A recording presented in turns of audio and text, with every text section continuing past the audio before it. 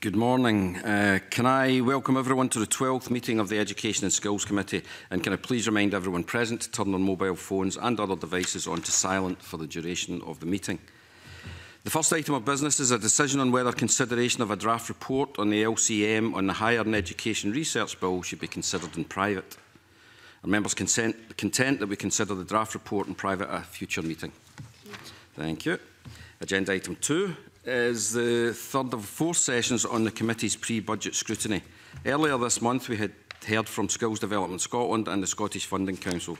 This week we have the Scottish Qualifications Authority, and next week we will hear from Education Scotland. I welcome to the meeting Dr Janet Brown, Chief Executive, and Linda Ellison, Director of Finance of the Scottish Qualifications Authority. Before we start, I'd like to put on record the committee's thanks for the SQA hosting a visit for Fulton McGregor and Ross Thompson last week. I understand Dr Brown wishes to make a short opening statement. Thank you. Thank you.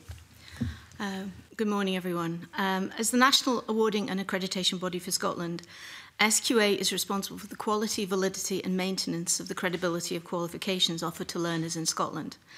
And given the size of the accreditation function compared to the awarding body, we fully understand that the focus of this committee is on SQA's role as an awarding body. In that capacity, the SQA develops qualifications to support the education and skills system in Scotland. And our remit is to ensure the ability for learners to progress successfully through learning with the qualifications by building upon the previous learning and preparing the individual to be successful in the next phase of learning or into work. SQA qualifications must therefore be set at the correct level, and the course content must reflect the knowledge, understanding and skills necessary for achievement of a successful destination for that learner. In the case of Curriculums for Excellence qualifications, SQA was asked to develop a suite of qualifications that build upon the learning and level of achievement of candidates that they would have received during broad general education. The CFE Management Board approved the design and structure of those qualifications. The course content and associated guidance were developed in consultation with stakeholders from across the sector, teachers, colleges, universities and employers, in addition to professional associations and particularly subject specialists. It should be noted that the nature of the assessments reflected the desire of CFE to provide opportunities for personalisation and choice for candidates and for teachers to be able to set the assessments within those associated personalisation areas. SQA does indeed play a significant and key role in Scotland. However, it's important to understand that role in the education system as a whole. The structure of curriculum models, the nature and number of subjects undertaken by an individual learner or group of learners is determined within a school or college, and the qualification any individual candidate undertakes is a matter for those centres in consultation with learners and parents and carers to support the best interest of that young person. This does not fall within the remit of SQA. The development and delivery of qualifications is a complex process, and SQA takes the approach of trying to ensure inclusion of both professionals in terms of teaching and learning, but also subject specialists and those who will be receiving the learners after they have undertaken and achieved the qualification, namely colleges, universities and employers. We have a strong working relationship with teachers and lecturers across Scotland. Indeed, over 15,000 of them work with us in partnership every year to develop and deliver the qualification system as a whole. As the national awarding body, SQA is responsible for ensuring the standards, credibility and sustainability over time, and in doing so has to balance the needs of a variety of stakeholders. The introduction of CFE has been one of the biggest educational changes in Scotland, and indeed that change continues with the recently announced decision by the DFM when he asked the SQA to redesign the assessments associated with national qualifications.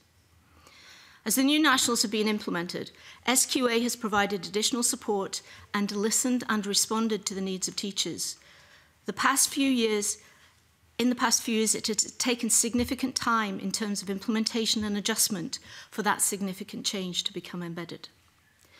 During the course of the development, there was absolutely an essential need for SQA to communicate as much as possible with those involved in the delivery and learning and the teaching of candidates who have completed a qualification, and this engagement has continued as the qualifications have been put in place over the last 3 to 4 years.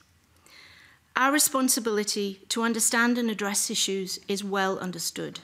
We solicit regular feedback and receive feedback from teachers and other interested stakeholders. But the nature of our work in some cases means that we sometimes receive different advice from different sectors and different people, reflecting the different approaches of respondents to their subject and the different opinions of the nature of the course content and of the approach that they would like us to take. SQA sees as its responsibility the need to fully understand how our qualifications and assessments are operating in schools and identify any issues that need to be addressed. It was in this vein that at the end of 2015, SQA undertook both a review of the qualification design and detailed field studies to develop a research base and an evidence base that allowed us to understand what was needed to be strengthened and what had worked well as the qualifications had been implemented.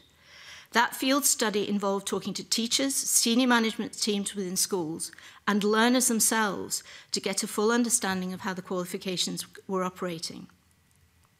We also believe that it's our responsibility to publish our findings so that others within the system can understand the nature of these results.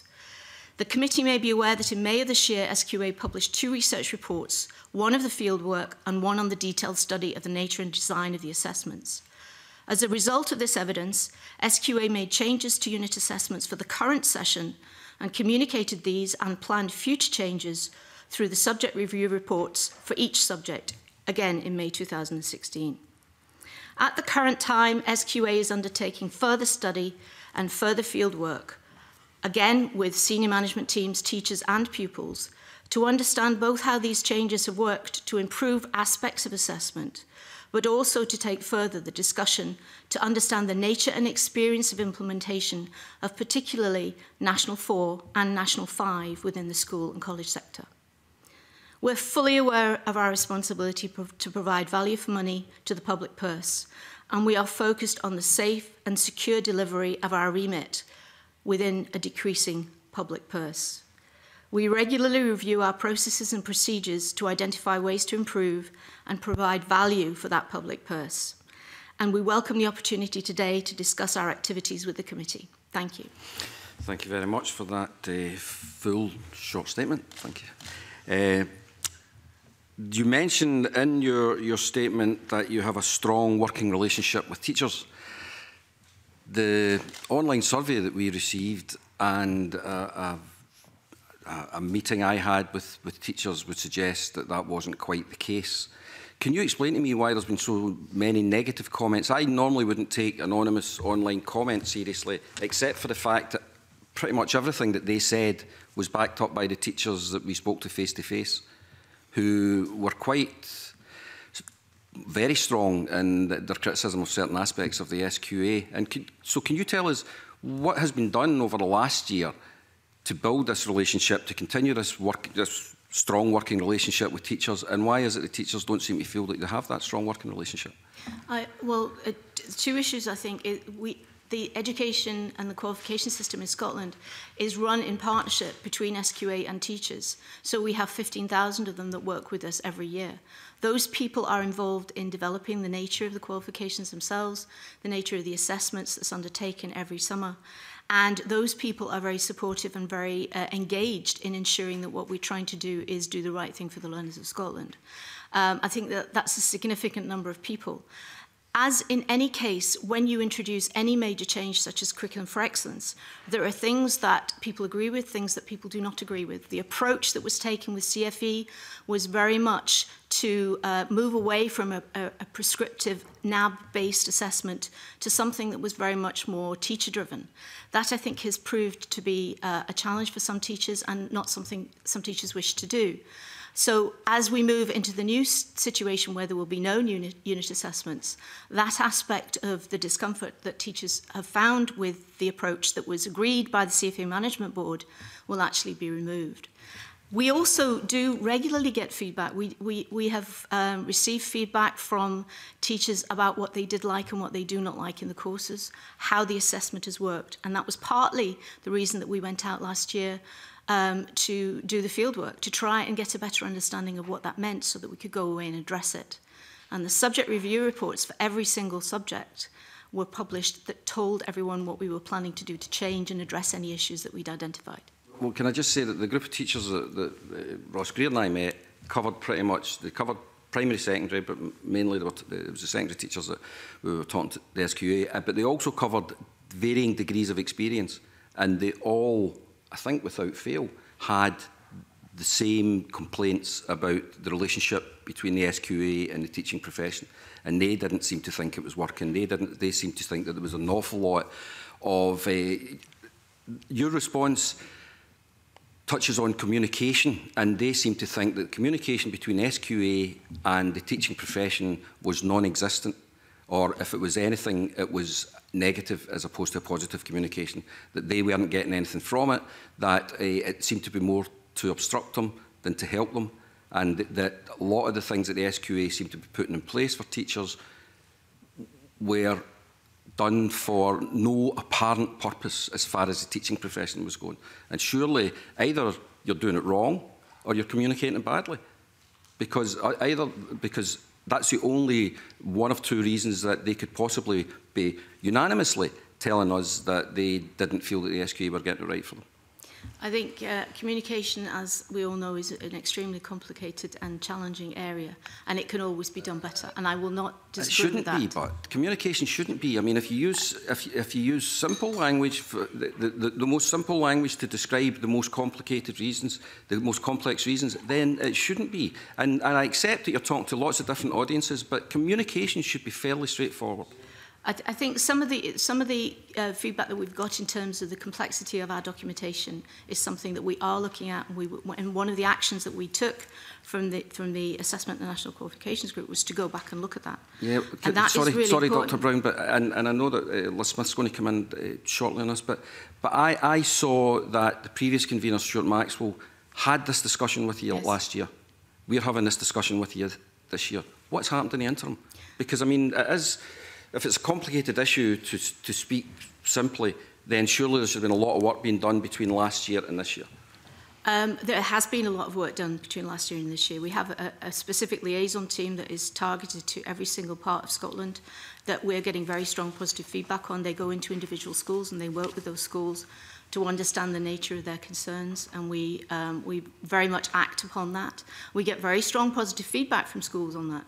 I think the other thing that we have done is we've very much focused on trying to simplify what we're doing and trying to make sure that teachers are aware of the changes. Unfortunately, there have been significant changes. Again, because of our findings, we made changes to the nature of the assessments. That is something that needs to be conveyed to teachers. A lot of the complaints that we have had, and I recognise we do have complaints, are around the number of changes that have been made during the course of the introduction of the qualifications. We're about to enter another phase of that, and that will not be comfortable for some teachers as well.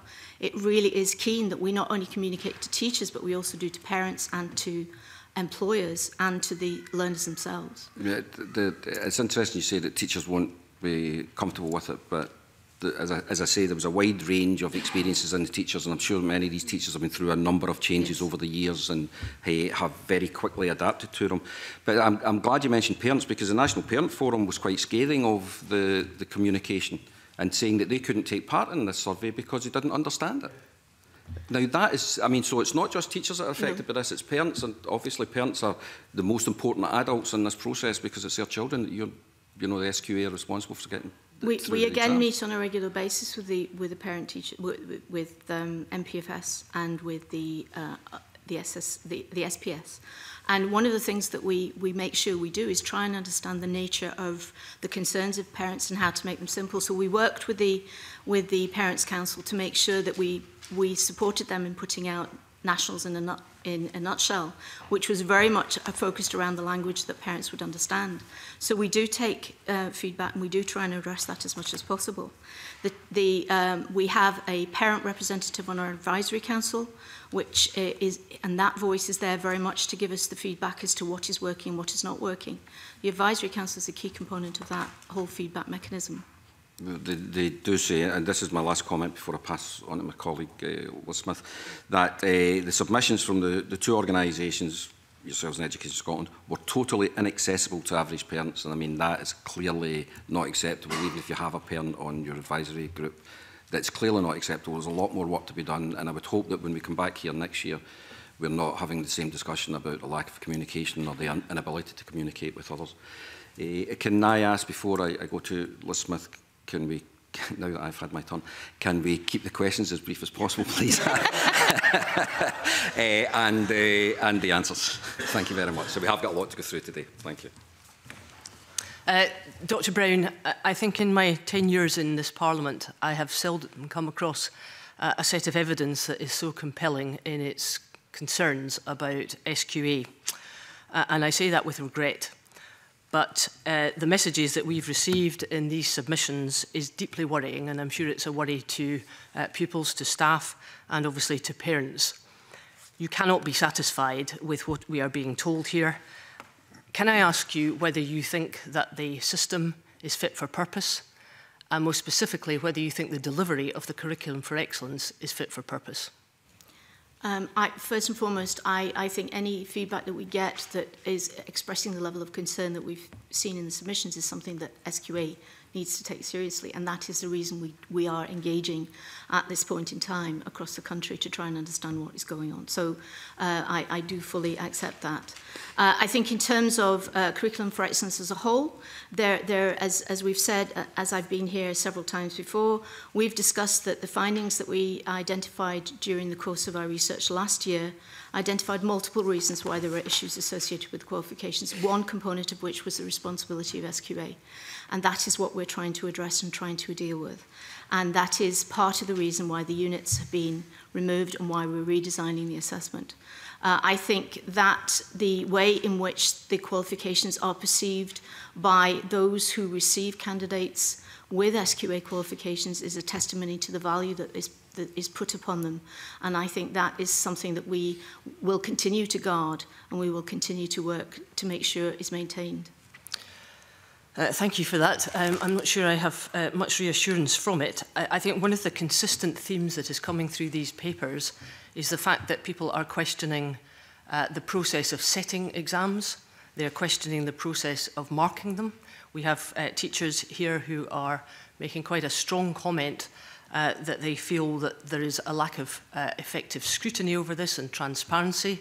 And I went back to the committee session of the 22nd of November in 2015, when you were asked about the production of the minutes relating to the grade boundaries and the way in which the assessment takes place.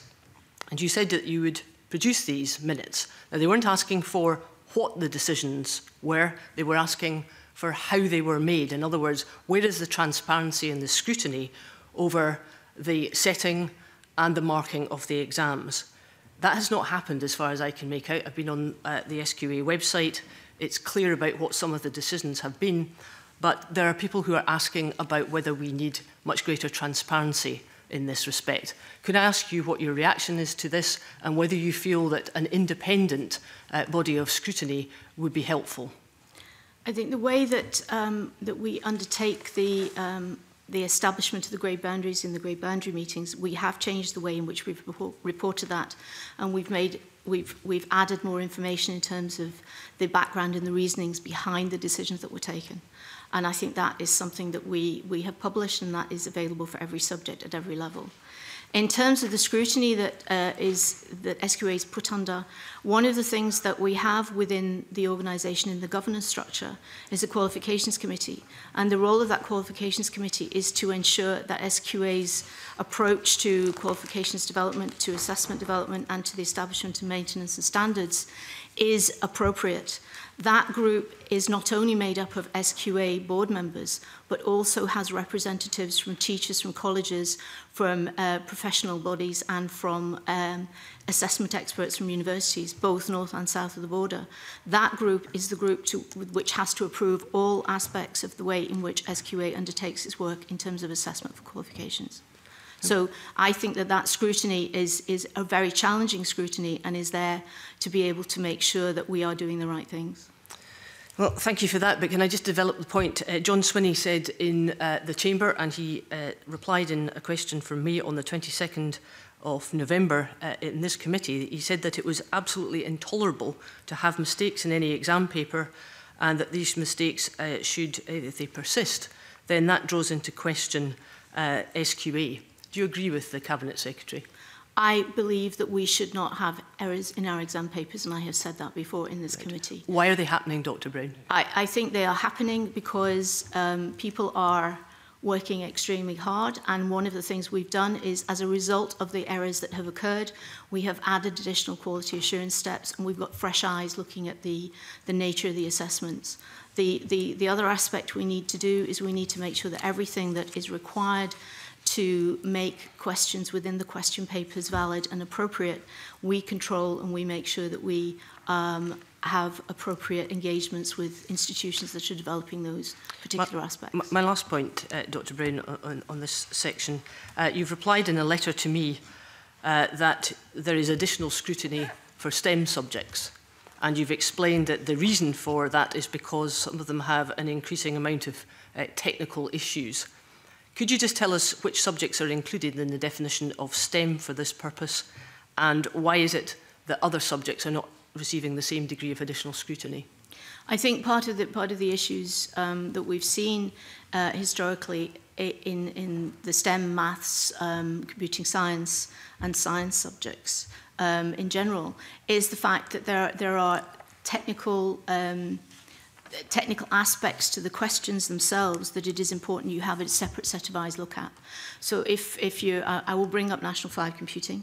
So if you're looking at National 5 computing, there is a particular program language that's used that we need to make sure that we are engaged with, and that was written specifically for SQA. And it is important that that complexity of the nature of that question, as opposed to the nature of a verbal question that might be set in a social science subject, that level of technical detail is looked at by more than one person who is of that expertise, and so that is why we're focusing specifically on those areas. Just as a point of clarification, geography, which has obviously been very much in the news, and one or two geographers in these papers have suggested that they're more akin to a science discipline than they are social sciences. Is geography included in this? The whole issue associated with when you're putting in complex questions such as statistical questions or questions around equations, etc. That's what I'm talking about. But that happens in economics, for example. Yes. So, is that included? So there are very specific actions, and they vary by subject, depending on what the nature of the questions is. There is an overarching quality assurance process, though, that is in place, and I want to make sure that you... Could I get some clarification there, Dr. Brown, because I'm not really sure if you answered Liz Smith's question.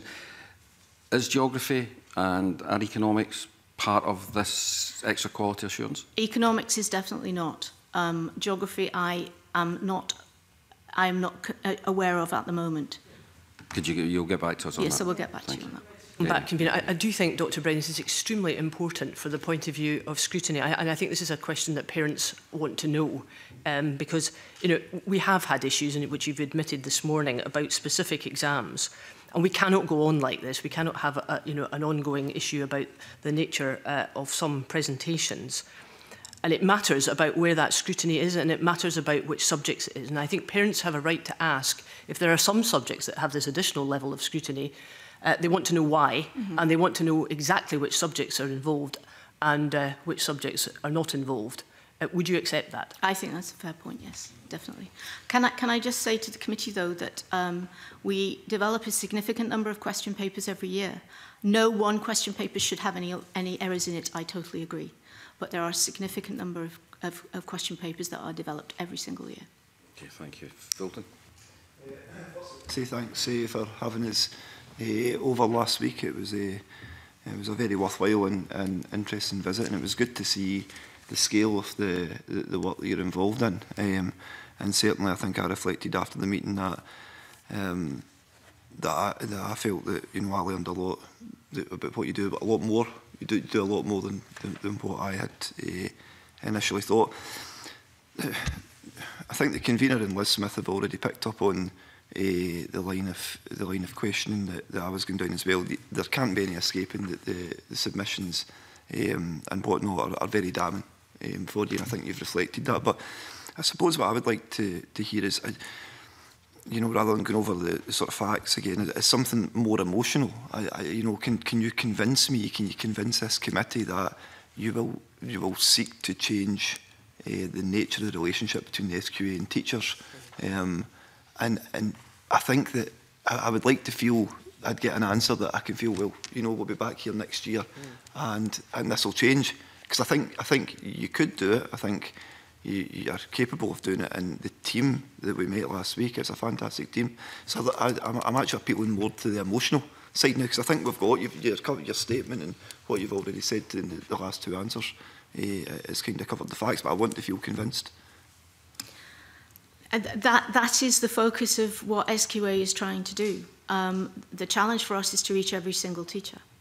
One of the things that we very much focus on is we run sessions for teachers. We try and provide specific requested support. So if a local authority has aspects of particular qualifications that they want that they feel their teachers need support on, we will go engage with that. We meet with the teachers' unions on a regular basis, and we have very productive conversations about that, sometimes very challenging conversations, but definitely strong communication and strong engagement. Similarly, we have the same thing with the Head Teachers Association, SLS. We are in the process of revising and reviewing how our messages get out. There's feedback, as you've seen in your responses, about our website. We are very aware of that. One of the challenges that we need to move towards is taking advantage of new technology to be able to, instead of providing long documents that by their nature have to include all aspects of a particular subject, that we actually break that down and customize the responses that a particular teacher will get depending on the nature of what their inquiry is. That is not a simple and easy thing to do, but it is something that we're absolutely focused on and working on at the moment. So the nature of our engagement with and the nature of our communication to teachers is also very critical. I think one of the pieces of feedback in your submissions was also the fact that a lot of information goes through the SQA coordinators within a school. That is a challenging role for a teacher to undertake. One of the things we need to make sure is that we make it possible for us to communicate with each and every individual teacher. At this point in time, that is not possible for not just our reasons, but also reasons within the schools. So again, it's about customizing what information is received by an individual to make sure that they get what they need in the format they need it, as opposed to a very long PDF document, which is the current status. That is something that is a major focus for us, but it is a complex thing to do. Well, I'm kind of glad that you picked up on that, Dr. Brown, because that's kind of where I was going with it. When I read the submissions and you know, I've heard about the group of teachers that met, the convener and Mr. Greer. I also took the opportunity last night to contact by text, just a quick text, teachers I know, because I think like everybody we all know many teachers are friends and that. And the kind of responses I got back were maybe not as critical, I would say, but they were kind of down the same line. And I think the impression I get is that teachers feel that the SQA is something that's done to them. And you know, I might be wrong, but it's something that they've not really got a real say in, or they're not really part of the process. And I actually am encouraged by what you said there and what I heard last week. I think that if you're able to drive that forward, as you've said, and it's more individualised, I think you can really change that perception. And therefore, I'm quite happy that's the answer you've given. And do you think that, you know, local authorities and teachers in general can be a bigger part of the governance and accountability, so that they're actually feeling more part of the process, you know? Well, we currently have people who are teachers on our board, and we have representatives of teachers and teachers' unions on our advisory council. And that's one of the things that we very much take a focus on, is when we're making changes, for instance, we will take those changes to the advisory council and get their feedback on them. And again, part of the reason why we meet on a regular basis individually with the unions is to get their feedback on what we're trying to do. I think the local authorities, in terms of the Association of Directors of Education of Scotland, SQA meets them and engages with them, again gets strong feedback on what is working and what is not working, and the different approaches that have been taken across the country in the different local authorities as to how they utilise the people that SQA has trained. Because SQA has trained a significant number of people over and above our requirement in terms of standards and in terms of internal assessment. And the expectation was that those people would be used by the local authorities, and I think we need to look at how we can improve that across the piece, and that's closer engagement with the Directors of Education to understand what they need specifically from us, and the needs may differ from the different regions of the country. For instance, Shetland find it challenging to be able to send teachers to the events that we run.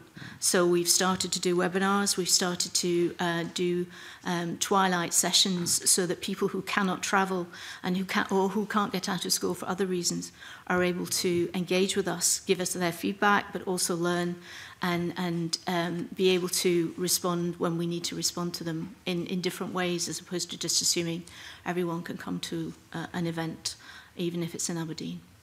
Okay. Just remind the witnesses that we've got an awful lot to go through today, so if we could have shorter responses. Tavish Scott. Thank you. Just, if I may, Dr. Brand, drag you back to the performance of the SQA. In one of the submissions today from a physics teacher with regard to higher physics assignment, they say, and please correct the record if this is wrong, they say that several of these documents are already on their third version, despite it being the third occasion the course has run. The submission goes on to say a total of 81 pages of guidance across 5 different documents, 3 accessible on the main SQA website, but 2 on the SQA secure website. Is that all true? I cannot tell you whether the exact numbers are true. There is a significant amount of documentation associated with this, and that is what I was trying to say. If you write a document... Is it true that it is a third version of the documents on the third occasion this course has been run? I don't know the answer specifically to that, but what I would say is that is not unlikely, because one of the things we've been doing is trying to respond to the feedback the teachers have been giving us. In responding to that feedback, we have to modify our documentation, and that is a sort of double-edged sword for a teacher, because one of the things that they wish is that we change the way that we're approaching something. Sure, but you made some good points about the format and the points about simplification. Is it simplified to have 5 different documents, 3 accessible on one website and 2 available on another website? Is that accessible to teachers? Well, one of the things we try and do is we try and make information accessible to not just teachers, and part of that challenge, again, in terms of the way in which it's worded, is a significant issue, but we try and make that available to other interested stakeholders who wish to see that. That is the general... But my son's doing physics. I want his physics teacher to know what the stuff is. Absolutely. So the primary responsibility you have is to get this information easily to teachers, isn't it? Yes, it is. So is 3 websites, 3 different websites and 81 pages across 5 different documents the easiest way to do that? No, absolutely not. So what are you doing about fixing it What then? we're doing about that is we're actually, again, we're improving our systems. Well, can I just say it is a real challenge for a public sector body to renew its systems. You mean IT systems? Yes. Oh my gosh. Right. Please don't scare me anymore. No, we're not doing it in a very large Big Bang way. What we're looking at is... We've heard that before. I'm quite happy to go through our approach to this if you would like me to. No, I'm not too bothered about the systems. Okay. Please But maybe you could write to the committee on the systems, yes, because okay. some of us have been in the audit committee and seen these from different organisations in the public sector and have seen scare story after scare story. So maybe you could write to us on that. Yes. Could you go on and just But describe... Can I just answer your point about the different websites being accessed? Sure. One of the things we are currently in the process of doing is giving individual teachers individual access. Now, as I said, that's not going to happen tomorrow, but the approach that we have is that a teacher will have associated with them what they can see. They will go through one website, and one website will give them access to the secure information they need to see and the generic information. If I, as a parent, wishes to go onto our SQA website, they will not be allowed to go into the secure website, but it will be transparent to that teacher as to where that documentation is held. And when will that be available? That is the process that we're currently undertaking, and that will not be in the next session because it is not an easy thing to do. So forgive me, when will it be available? Right now, I don't know when we'll be able to deliver that, but we are planning, and we have a detailed planning process in place to understand when we can deliver that, given the complexity of the other activities that we're undertaking. Okay, and the other question I wanted to ask further to the convener's questions was, you'll be familiar because you've obviously seen all these submissions that the committee has had. The Scottish Association of Geography Teachers claimed that this year's higher exam was, quote, the worst ever. Why is that? We have had, we continue to have regular dialogue with the Royal Society of Geographers. In fact, they were in to see us last week, and we have another meeting set up in January.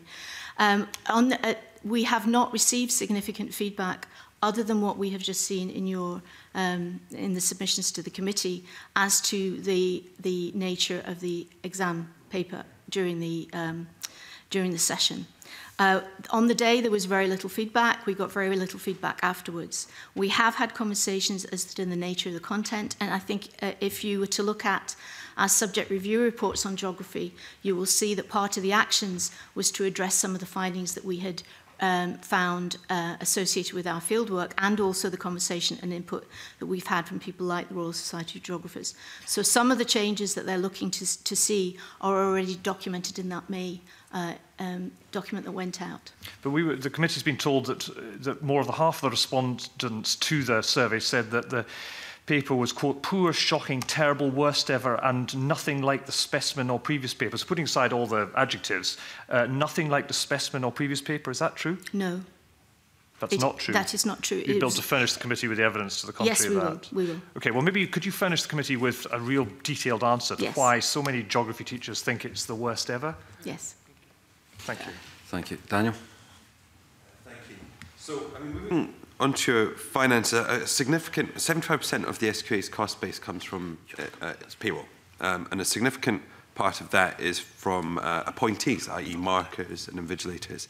So it's concerning the reports in The Guardian that the SQA at a recent meeting with the Poverty Alliance couldn't confirm the actual hourly rate paid to invigilators. And clearly that has an impact on your ability to comply both with the living wage and also national living wage, minimum wage legislation.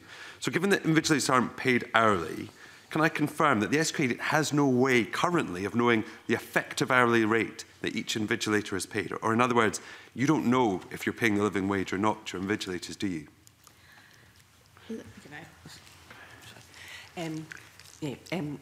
Well, thank you for your question on that, because that's something that we've been working on with internally and with the Poverty Alliance recently. We have a process in place which takes account of the way invigilators and chief invigilators wish to work, particularly chief invigilators, and how they manage invigilators over the session, over the exam diet period. And we pay a session fee of £27.15 per session, which is either a half day or which could be as much 4 hours or more. No, sorry, it's not. At least about 47% of those of our diets is under 2.5 hours. But you're not including extra time there, are you, or preparation time? There's half an hour for preparation time. Is on top of that. I accept that. So it should take it to over 3.5 hours? No, it's not. Your own guidance says half an hour either side. No, it's 15 minutes either side. Sorry. Up to 45 minutes is what I've seen written down. However, the bottom line is that we have looked at the diet, the number of exam sessions, the majority of them, sorry, not the majority, at least half of them are under 2.5 hours. And where those happen, obviously what we are paying is significantly more than the minimum wage and the living wage. There are other days or other sessions which might, yes, be longer, but what the chief invigilators are responsible for doing is making sure that there's a fair allocation of sessions across the pay period, across the payment period for the diet, to ensure that we are satisfying the living wage. What we've accepted, though, and what we recognise is that because we pay by session and because the chief invigilators have the right are able to look at the workload an invigilator has taken on in a particular centre, if they think that invigilator has worked more hours, they have the right to add another session fee for that invigilator. Equally, chief invigilators or invigilators can speak to us if they think they've done more time than we have allocated. So that's the process as it has been. The process going forward is that we will now record the hourly rate. So we have added now for the forms that we use to collect the information on the payment for invigilators, so that we will now have the hours worked, so that we can absolutely be sure and demonstrate the evidence that that we are paying the living wage. So in effect, you're saying to me that you don't know the effective hourly rate that invigilators are being paid. That's the long and the short of what you've just said. What we have done is at the moment, it is we are asking the chief invigilator to highlight to us when that has not been the case. What we're doing is formalising that mechanism. So I mean, based on the information you just provided, it's £27.15 for a session. That can last as many as 4 hours. When it's 4 hours for that session, the effective hourly rate's below £7. When the living wage rate is £8.45. That's correct, isn't it? If it may be in that one session, indeed, but what you look at when you're calculating the minimum wage or the living wage, you look over the payment period and how much work has been done. But you don't actually know if that's happening or not, do you? Yes, well, the chief invigilators we pay the chief invigilators to manage the invigilators and to keep those records. And therefore, they have the right and the ability to add an additional session fee if they think that that has not happened. So I have statements from chief invigilators who are saying that the only way they can ensure not only that their invigilators are paid above the living wage, but in fact above the national living wage, is by adding them on to sessions where they know they are surplus to requirements and they'll be sent home. I mean, surely that is a wholly inadequate way to be paying people. Indeed, these are the sort of practices, surely, that when we see them in the private sector, i.e. extensions to people's working day through additional requirements and duties, which we condemn as poverty pay practices. Surely that is something that we should condemn the private sector, but it's something that just frankly shouldn't be taking place in the public sector whatsoever. Can I just say, I think if you look at over the pay period, some of those invigilators will be working less than the full session time, but will be paid for the full session time. Yeah. And that is the point of paying them over the entire pay period. It's as if you're working a working week and you get paid at the end of that week, and on some days you work 3 hours and on other days you work 8 hours. The pay period is over the week. That is the conversation we've been having with the Poverty Alliance. That is the diet period. We pay monthly, but the diet period is 6 weeks. So there's essentially a payment at the end of probably June and then July, based on the fact exams are April and May. So sorry, it may be May and June rather. Can I ask why you're not just paying an hourly rate? Surely that would be the straightforward, transparent way to it, and what good employment practice would dictate. Indeed, it's what happens in other exam boards in the UK. On the in 2014, we actually reviewed the whole approach to invigilation payment and talked to chief invigilators about that.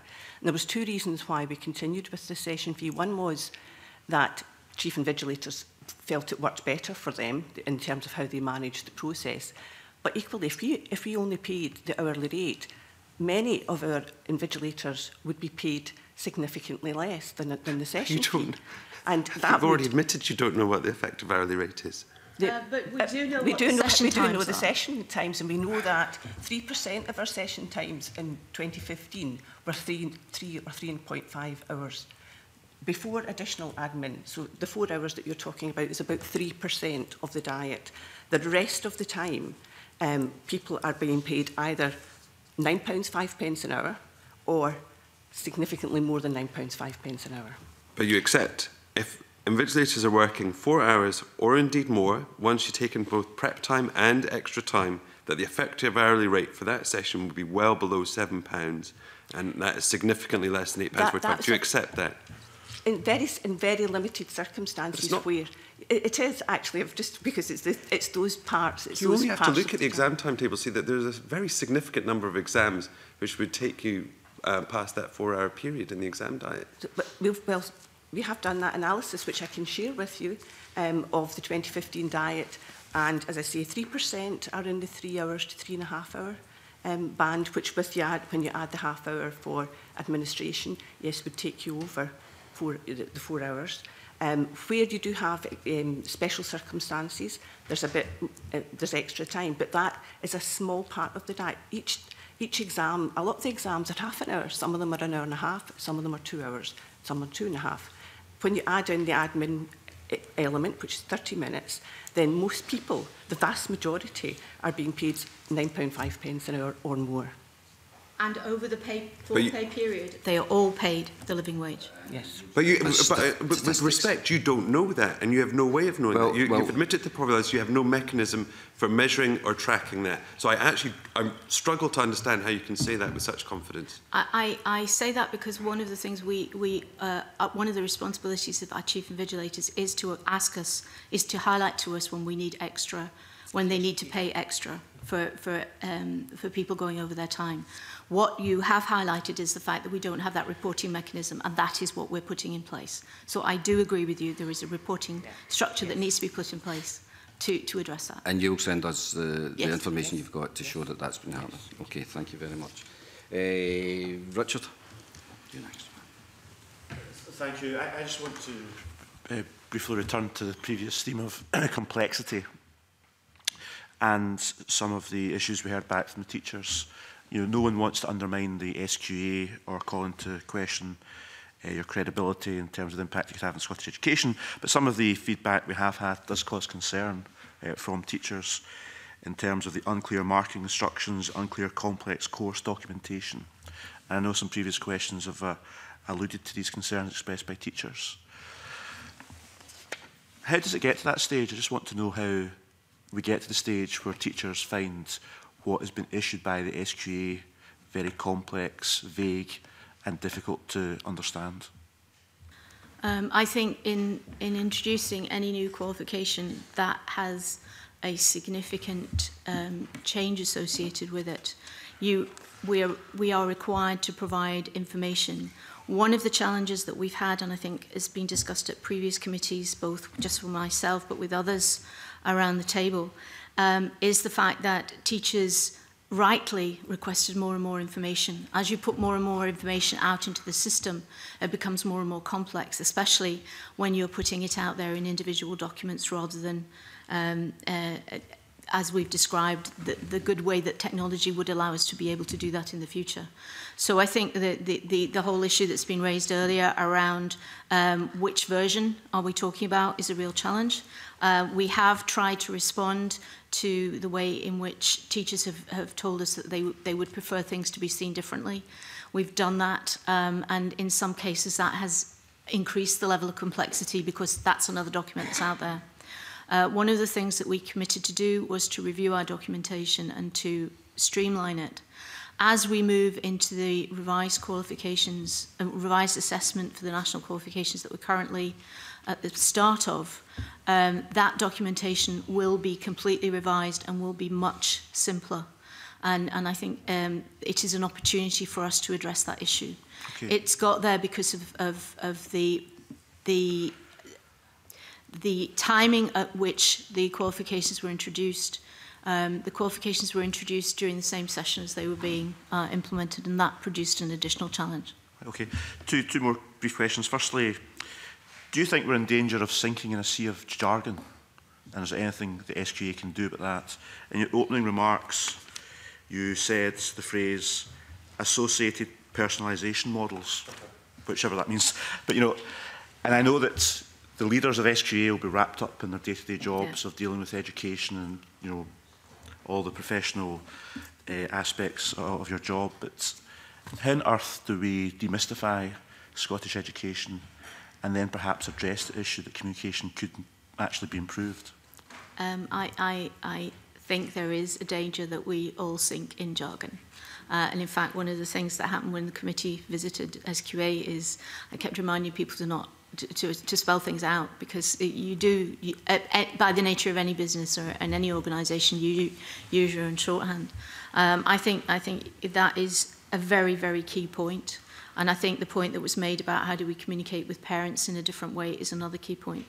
It is about demystifying it. I think it is about going back and looking at the original full set of documentation associated with CFE, not just about the qualifications, and looking at what does that say, and making sure that we say it in a clear and concise way. The whole issue of personalisation and choice, just to explain that is about allowing teachers to be able to teach a particular topic, like Anger Momentum, in a way that is in a context that's of interest to that particular class that's sitting in front of them, as opposed to a particular context that SQA defines. And that's a long-winded way of saying personalisation. But personalisation, if it's not understood, is not valuable. Okay. Final question is the big theme. One of the big themes just now in education is teacher workload. So, how do you measure teacher workload and the impact of what the SQA issues has on teacher workload? And do you feel that since you've been in post that the teacher workload has increased or decreased in Scotland? Part of the reasoning for us to go out and do field work was to try and understand the nature and the causes behind what we were hearing from not just teacher unions but for teachers across the country of the workload that they were experiencing. And that is what we did. We did that specifically to understand what part SQA's role played in that workload. As part of that research, we also identified other things that were playing a part in that workload that manifested itself in assessments. And it is our responsibility to not only address the component that we are responsible for, but to continuously raise the issues that need to be addressed to reduce the workload associated with assessment as a result of other aspects from across the system. So I do take that role very seriously. It's not just for us to just sit and say we've done our bit. It's actually our responsibility to keep that on the forefront.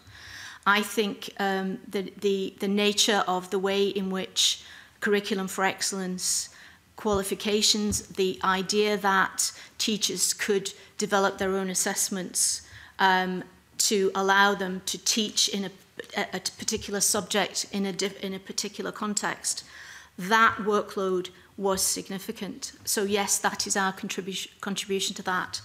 I think that's a balance against what are we trying to achieve with the Curriculum for Excellence. So I suppose for me, if you were to say the way that the old qualifications were developed, where there were off-the-shelf assessments and there were off-the-shelf books and there were off-the-shelf everything else, was probably less of a workload for teachers.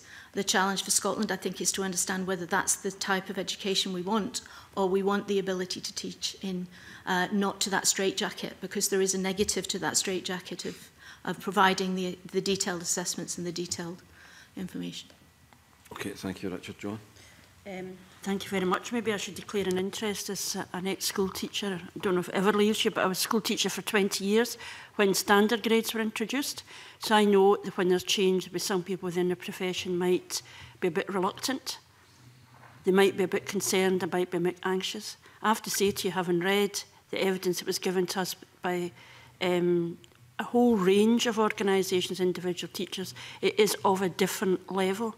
Do you recognise that it's of a different level to simply saying, well, you know what teachers are like, they don't like change, they'd rather have a book off a shelf rather than do their job, which frankly is the defence that you're presenting today?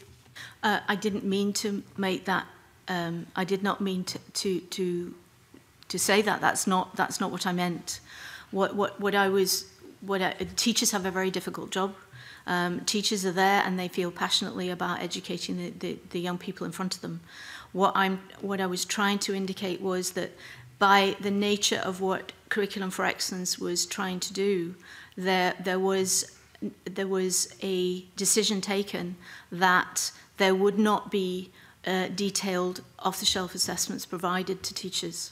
It was very much around trying to move towards a use of evidence that was naturally occurring within the classroom. Now, that is something that has not worked for multiple reasons, and that is the reason why we need to address it and the need to address that issue. I think as a result of that approach, it's been more complicated and more challenging for teachers. If your mindset is that the problem is school teachers don't want to change, you end up in a position where you come to this committee, having read presumably the same papers that I read, and still say that you have a strong working relationship with teachers. In what parallel universe do you have a strong working relationship with school teachers?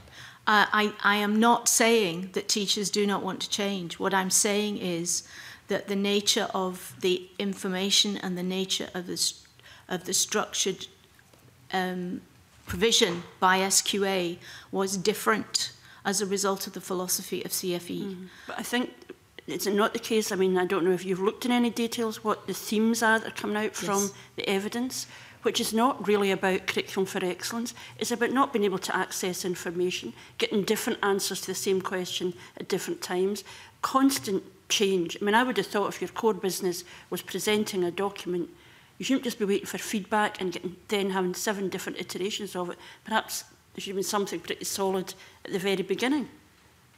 Unless you simply throw something out and then see what feedback comes back. I mean, I'm genuinely astonished at the fact there's so many criticisms here, and what we're getting back is it seems to be about process. Well, in future we can use the technology. Technology has existed for quite a long time. Can you explain as an example of it? What motivates geography teachers not to tell you there's a problem with the paper, but for the Society of Geography Teachers to present a document which is scathing about the geography paper? I'd like to refer back to what I said earlier about the subject review reports. One of the things we have done is actively engaged with each particular subject area. We have something called a National Qualification Support Team, which is made up of teachers and of teacher unions and of other stakeholders involved in that particular subject.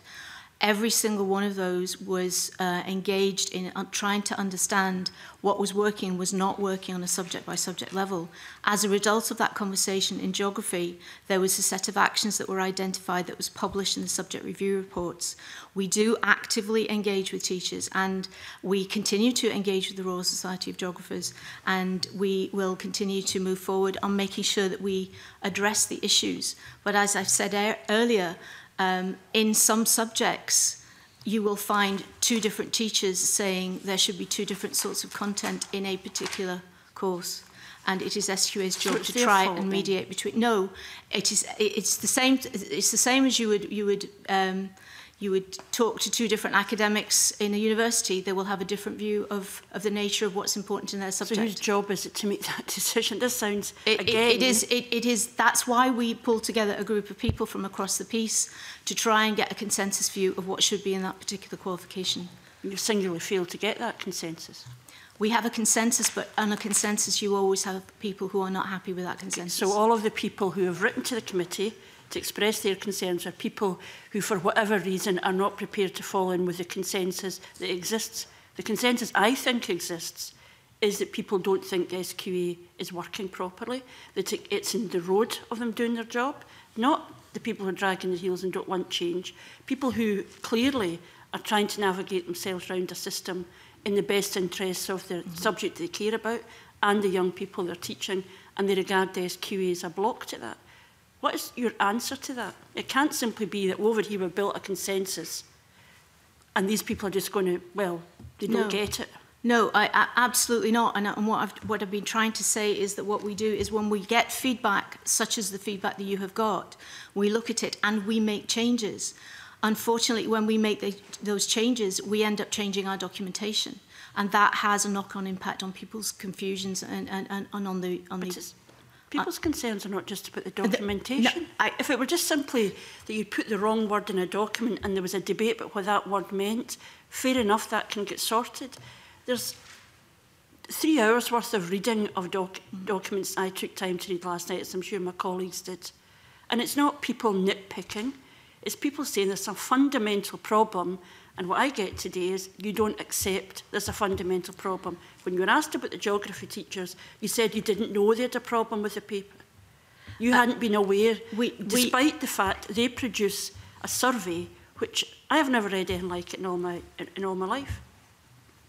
We have had a follow-on conversation with the geographers, and we fully understand the position. And at the point of delivery of that examination, we did not get feedback. That is what I was trying to indicate. We did not get feedback that there was an issue. That paper was to standard, and that paper was aligned with the previous question papers that had been put out there. So the geography teachers are wrong then? What we're saying is... All of them. 75% of them who said it wasn't adequate. Not a group and a committee, but 75% of those surveyed who care deeply about their subject are saying there's a problem. Do you accept there's a problem or not? I have said, as part of our research and our taking of information, we have published a subject review report on geography which indicates the changes we are making as a result of that feedback, some of which has come from the Royal Society of Geographers. Okay. Thanks, Joanne. All right, we'll move on to Ross Greer, sorry. Thanks. Thanks, Convener. They've been mentioned a number of times already, so the first question should be relatively short. There are clearly problems in the way that assessments are put together. We saw it last year with the higher maths paper, this year with the National 5 computing. I'm confused. A lot of the discussion so far has revolved around quality control measures, around resource allocation. You mentioned extra resources being allocated to STEM subjects, and yet this year the most high-profile issue was with the National 5 paper. Is it the case that it doesn't matter how much extra resource you're putting into it, your quality control structures are simply not working and there needs to be a more fundamental re-evaluation of them? I think first and foremost, we re-evaluate everything we do every year after we finish a diet. We go through and we look at what's worked, what hasn't worked, and we try and identify ways in which we improve. That is what happens every single year after the diet has completed. That includes the question papers, it includes the procedures and the processes that we undertake to deliver that 140,000 candidate certification. One of the things that we, particularly with the National 5 computing, is one of the aspects associated with that was the computing language that was involved with Haggis. And that we have had subsequent conversations with the developer of that particular language, and we've reached a process improvement associated with that makes sure that that issue will not occur again. Each individual problem is addressed at that particular point in time. Addressing each individual problem, though, as you point out, is not sufficient. We do need to make sure that we look at our quality control procedures across the piece. One of the reasons we've introduced e-marking is to improve the quality assurance of the marking procedures that we undertake. So we are actively looking at how we continue to improve the quality.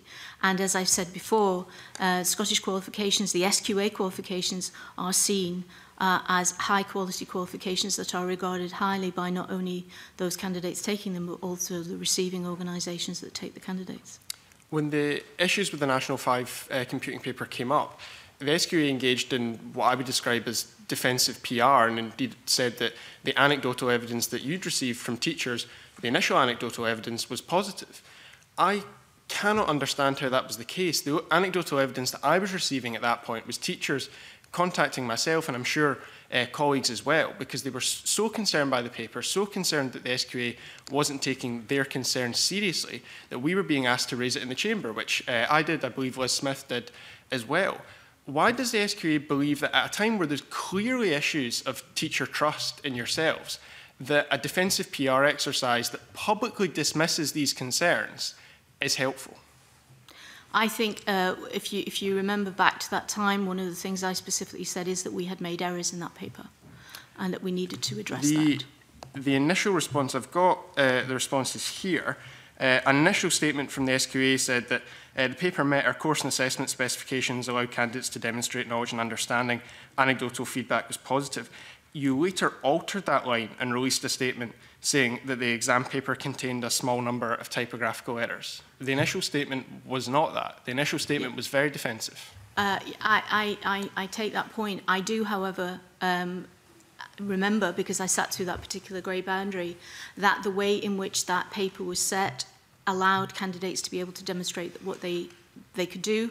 And we subsequently have had meetings with the Computer Society of Scotland, and we've discussed this, and we've discussed whether there were any issues associated with the candidates not being able to do the question paper, and the issues associated with that was felt by all of us that candidates were able to demonstrate what they needed to do.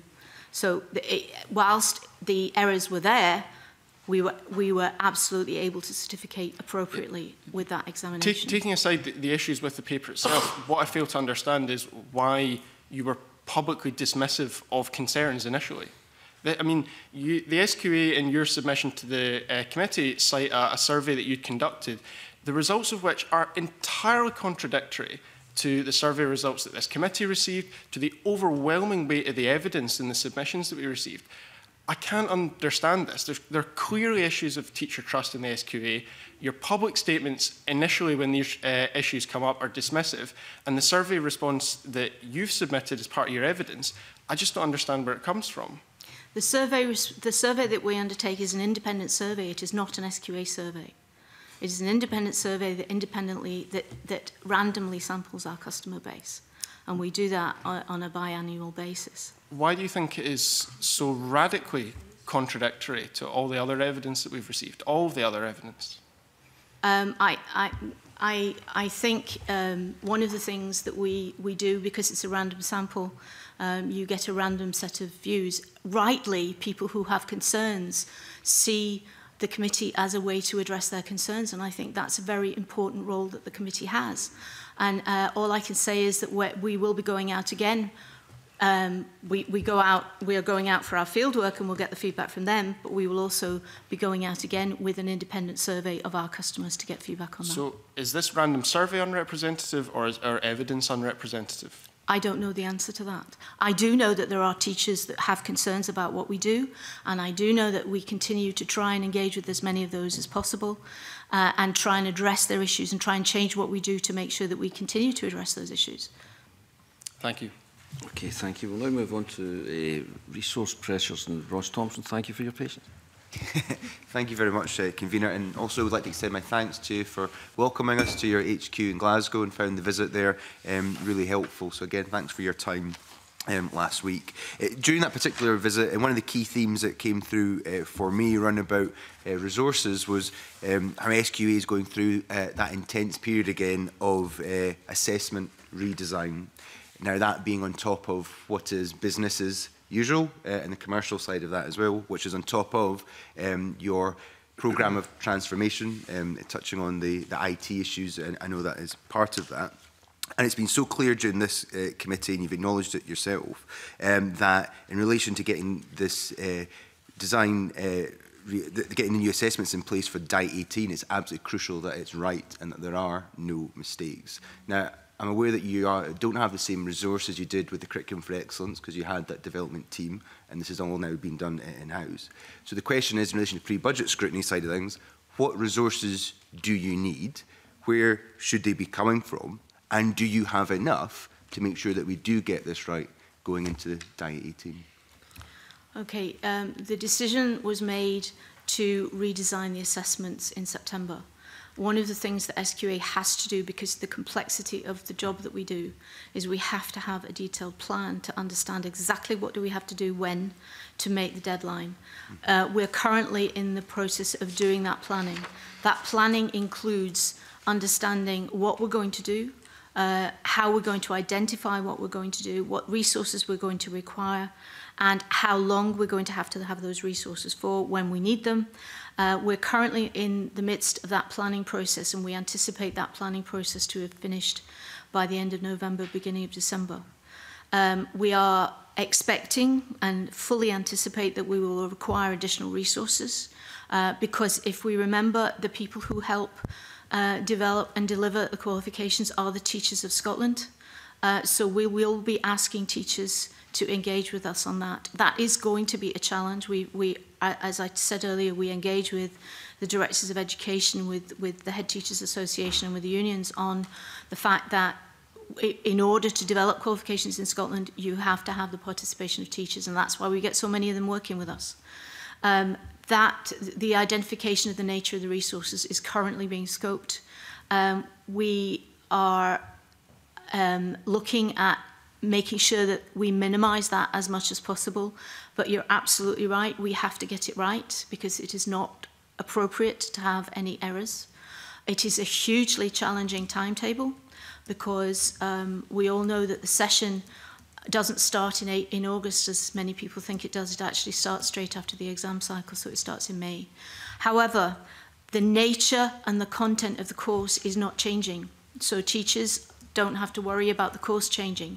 It's the method of assessment that is changing.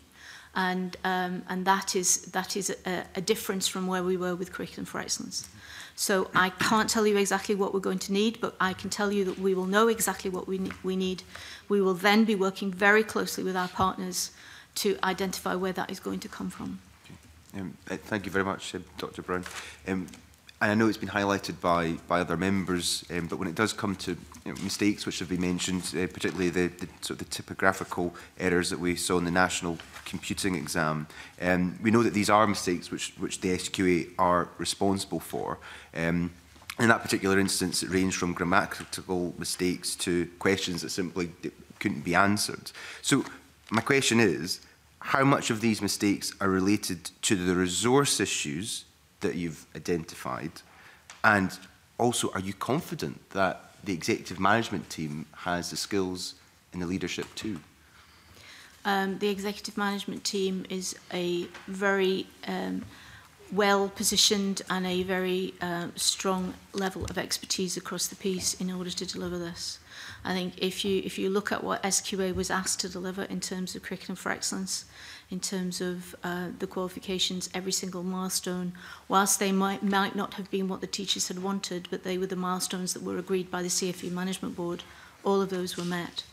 In terms of the ability, the issue associated with errors, is that associated with a resource issue?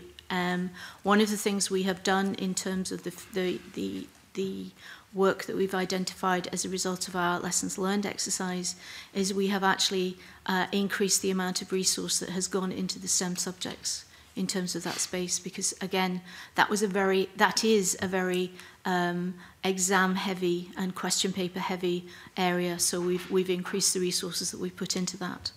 I am not going to hide behind the fact that it's a resource issue that resulted in that error, though, because I don't think it's appropriate to do so. Okay. And following on from that in relation to resources, one of the, again, themes that sort of came out from the meeting, the presentation, was that an area of real cost pressure, it seems to be that, I think it was portrayed a significantly higher level of support that you have to give to the system in relation to CPD and teacher training. And it's something that we were advised during the visit was something which would previously been carried out maybe by local authorities. And we know that local authorities are obviously going through their own cost pressures and reducing budgets. And I would like to get an idea from you in relation to where the public money is coming from. Would it be better that local authorities take on that role if this is a significant cost pressure for you? Or is it something which the SQA should continue to do but would obviously necessitate quite a significant grant from Scottish Government? There are aspects of the support that we provide that need to be provided by SQA given the assessment expertise. There are other areas that may well be better delivered elsewhere. And I think that's something that we need to discuss, and that is an area for discussion that is occurring at the Assessment and National Qualifications Group, is to try and understand where is the best place. One of the reasons why we trained more nominees than we needed in terms of understanding standards was because we wanted to make sure that that resource was available in the local authorities. We are not precious about retaining that level of support that we have put in place, rightly actually, because teachers have a right to expect a lot of support during the early implementation of new qualifications. But where that is totally appropriate for SQA to do that, we believe we should continue to where it is something that we're doing in terms of subject-specific support, for instance, whereby we will offer every local authority, if they wish us to come in and specifically talk about a particular subject, we will go in and run sessions for their schools.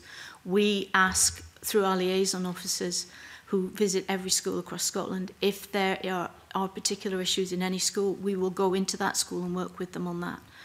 That is not necessarily best done by SQA. It's a question that I think we need to think about as a system. I actually have a supplementary following on from the questioning of the convener. As you know, we've obviously conducted an online survey as part of the committee, and 71% of all of those respondents were teachers.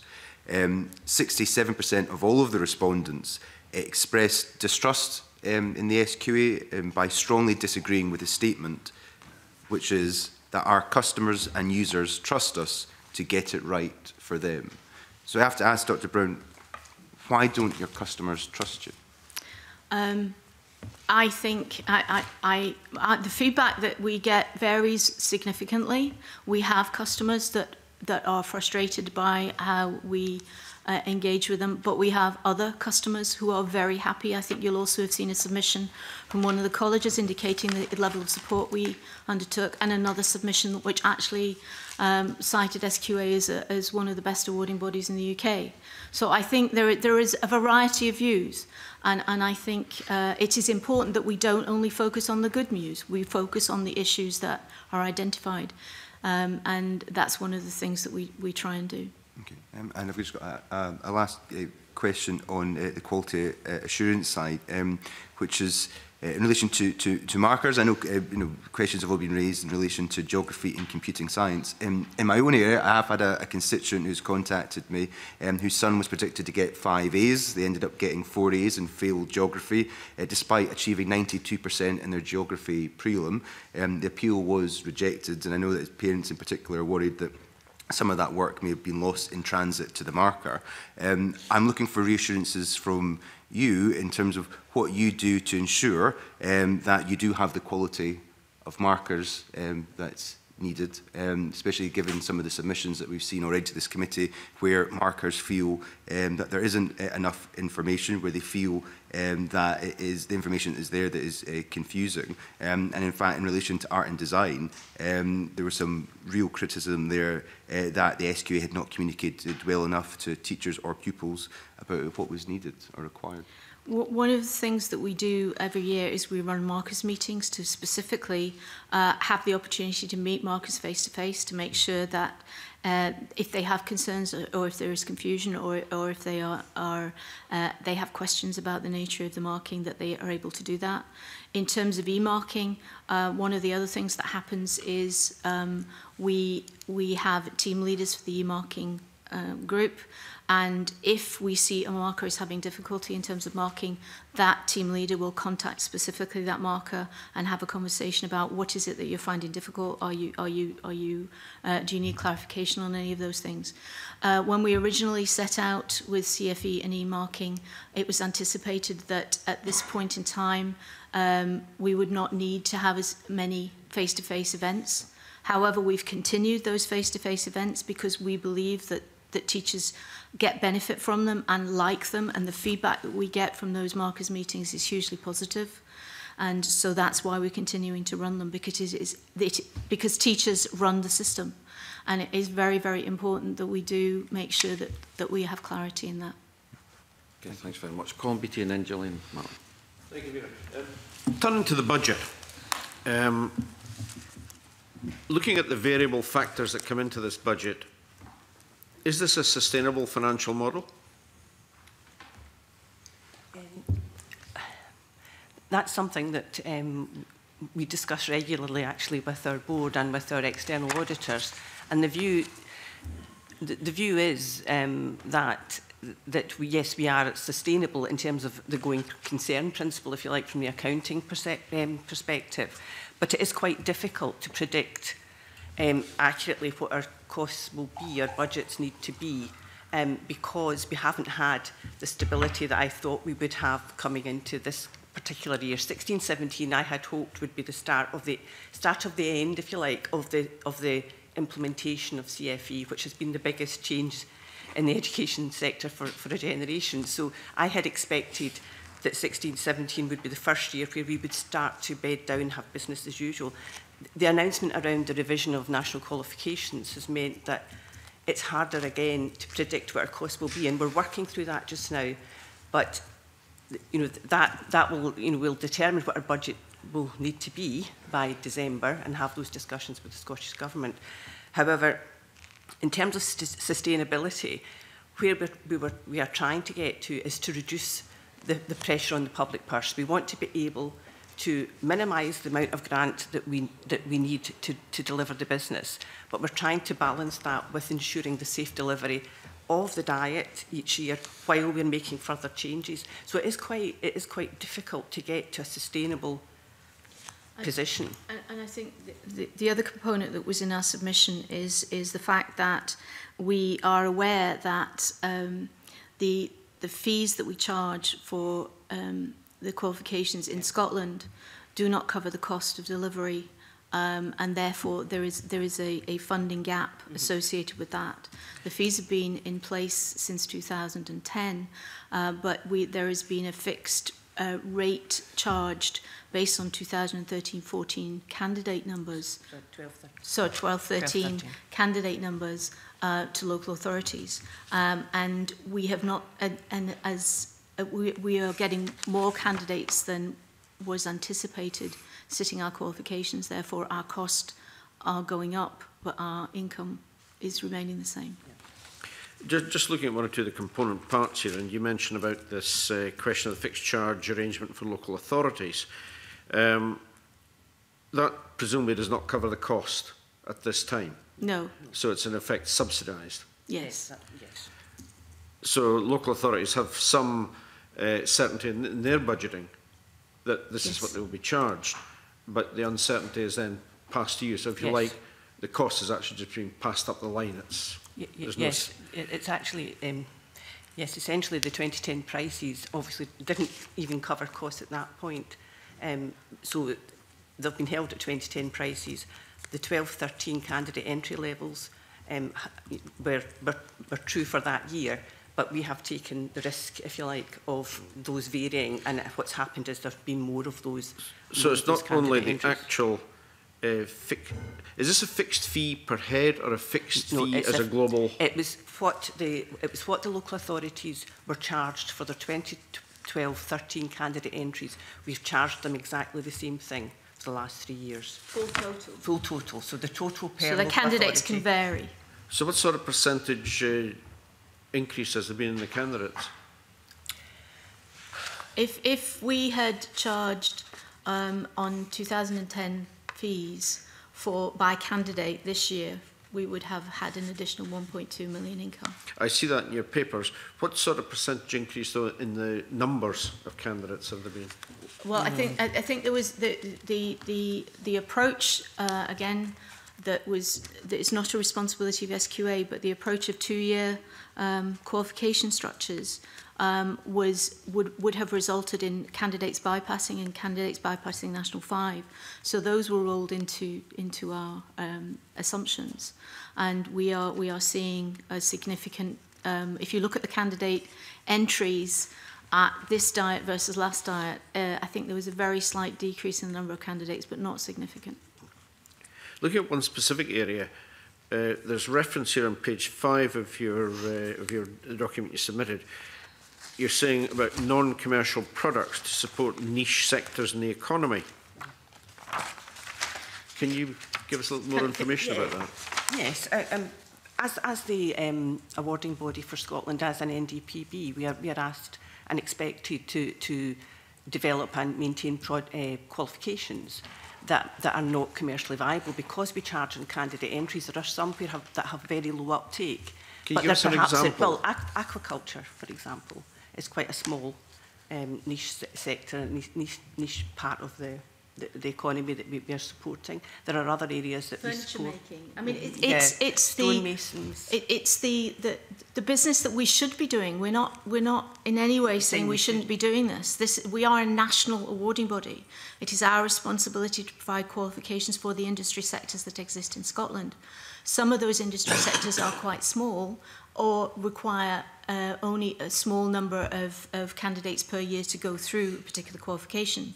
So things like fish farming, things like furniture making, we have qualifications in kilt making, we have qualifications in stone wall building that are a part of the fabric of Scotland.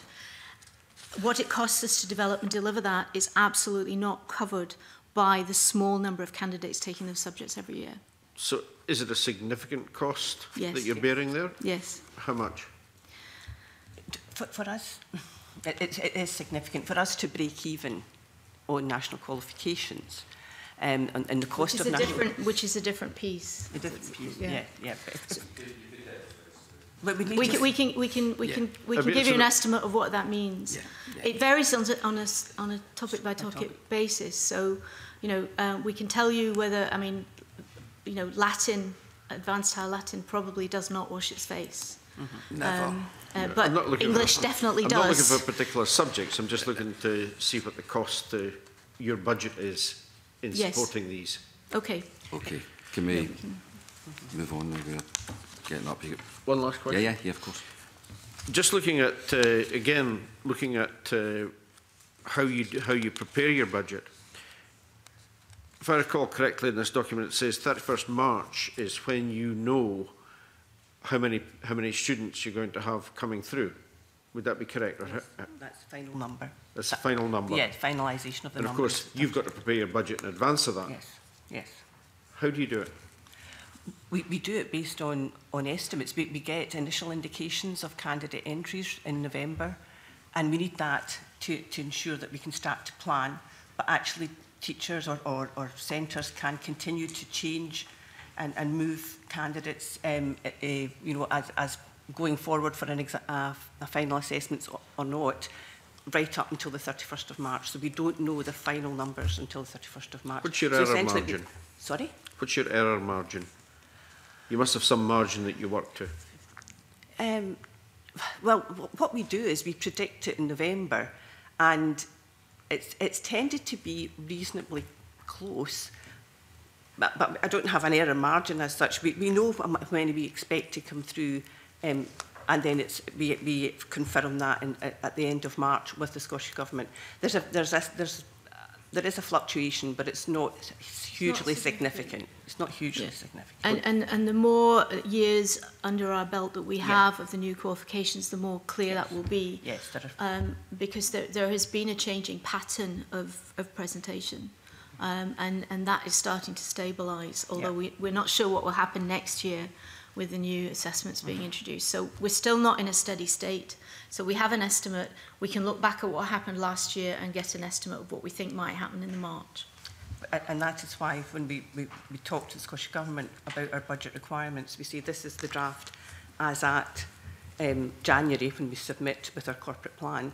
We estimate what we think it will be, but we continue to refine that after the 31st of March when we see what the actual cost is. So your budget only becomes firm with the government after the 31st of March? Yeah, we continue to have discussions with the government throughout the year. We tell them what we believe we will need for the full year. However, we firm that up with them in the course of the year, and at the budget revision stages, spring budget revision, autumn budget revision, they will allocate additional funding to us in relation to what we need. I would say from what you're saying there that there's no prospect of SQA becoming self-sustaining. One of the things that we actively chose to do is we actively chose, given the focus that we absolutely have to have on curriculum for excellence, a lot of the work that we were doing in that space was definitely put on the back burner. The issue for us now is to take advantage of where we have that opportunity to bring in surplus that reduces our dependence on the public purse, and it's the surplus, not the income, that we need to focus on. Thank you very much. We're going to move on, and can I remind both members and witnesses to speak through the chair? Thank you very much. Gillian? Largely, quite a lot of what I was going to ask you has already been asked, but it leads me on to maybe coming off the back of Colin's questioning about your income. What is your income from appeals from schools? The post-result services fee. while Linda's looking for the number, can I just say that... I told you it was specific. Yeah, it absolutely does not cover the costs of doing the post-result service. Mm-hmm. So, talking about money from the public purse, if you've got a situation where there's maybe some inconsistency, which has been mentioned in some of the responses around the assessments and the marking, that inevitably leads on to more schools wanting to appeal decisions on behalf of those pupils. So, on the one hand, that is affecting the public purse quite significantly because it's affecting schools' budgets. They've obviously got limitations on how much they can actually spend. And it's also, if you say there's actually a shortfall in the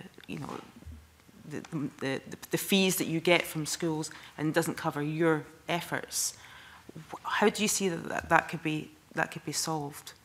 I think the issue with post-result services is post-result services are there to address anything that is that teachers feel is inappropriate, whether a candidate's not got the qualification that they wanted.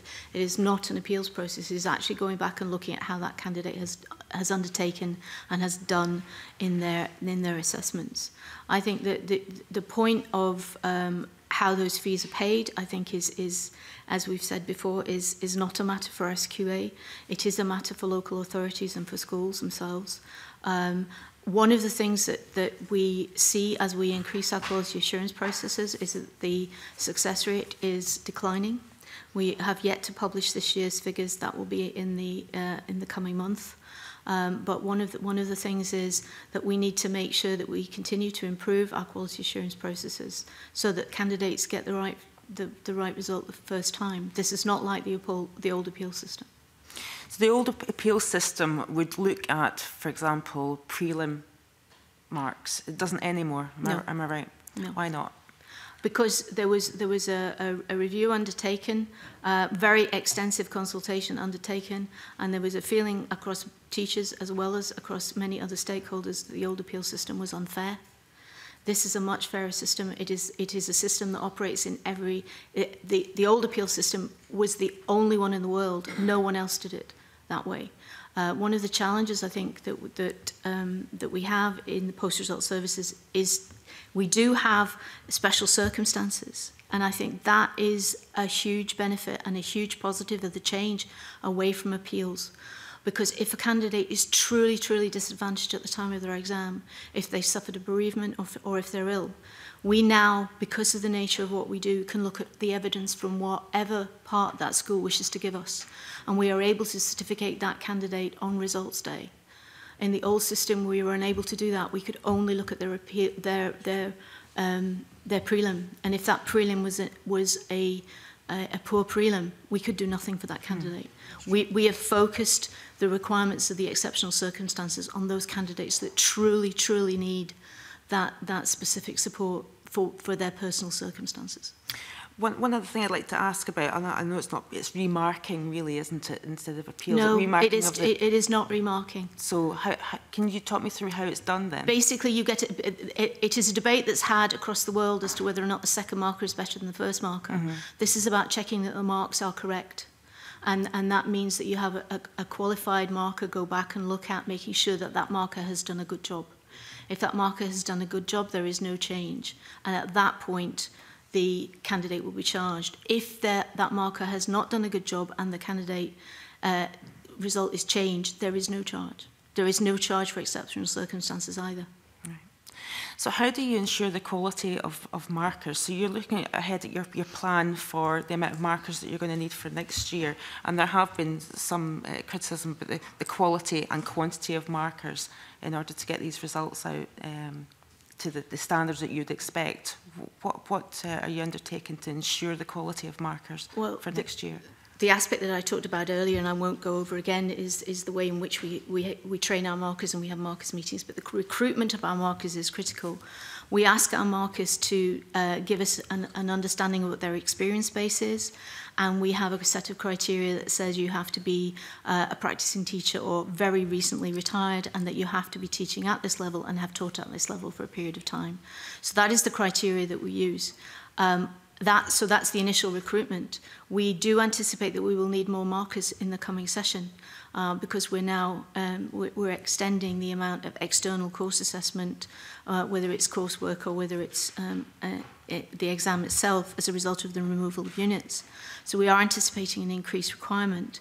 One of the other aspects of quality assurance that we do is during the course of e-marking, we not only put markers through a set of scripts that they have to pass, so they have to effectively prove that they can mark to standard, but during the course of their marking procedure, we will also seed marked scripts in there that they don't know are marked, and we will monitor their quality. So that's happened over the last few years, so there's a significant increase in the quality monitoring of markers now than there was before.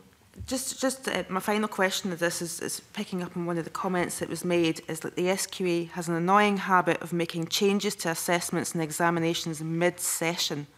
That's obviously going to have an impact on results.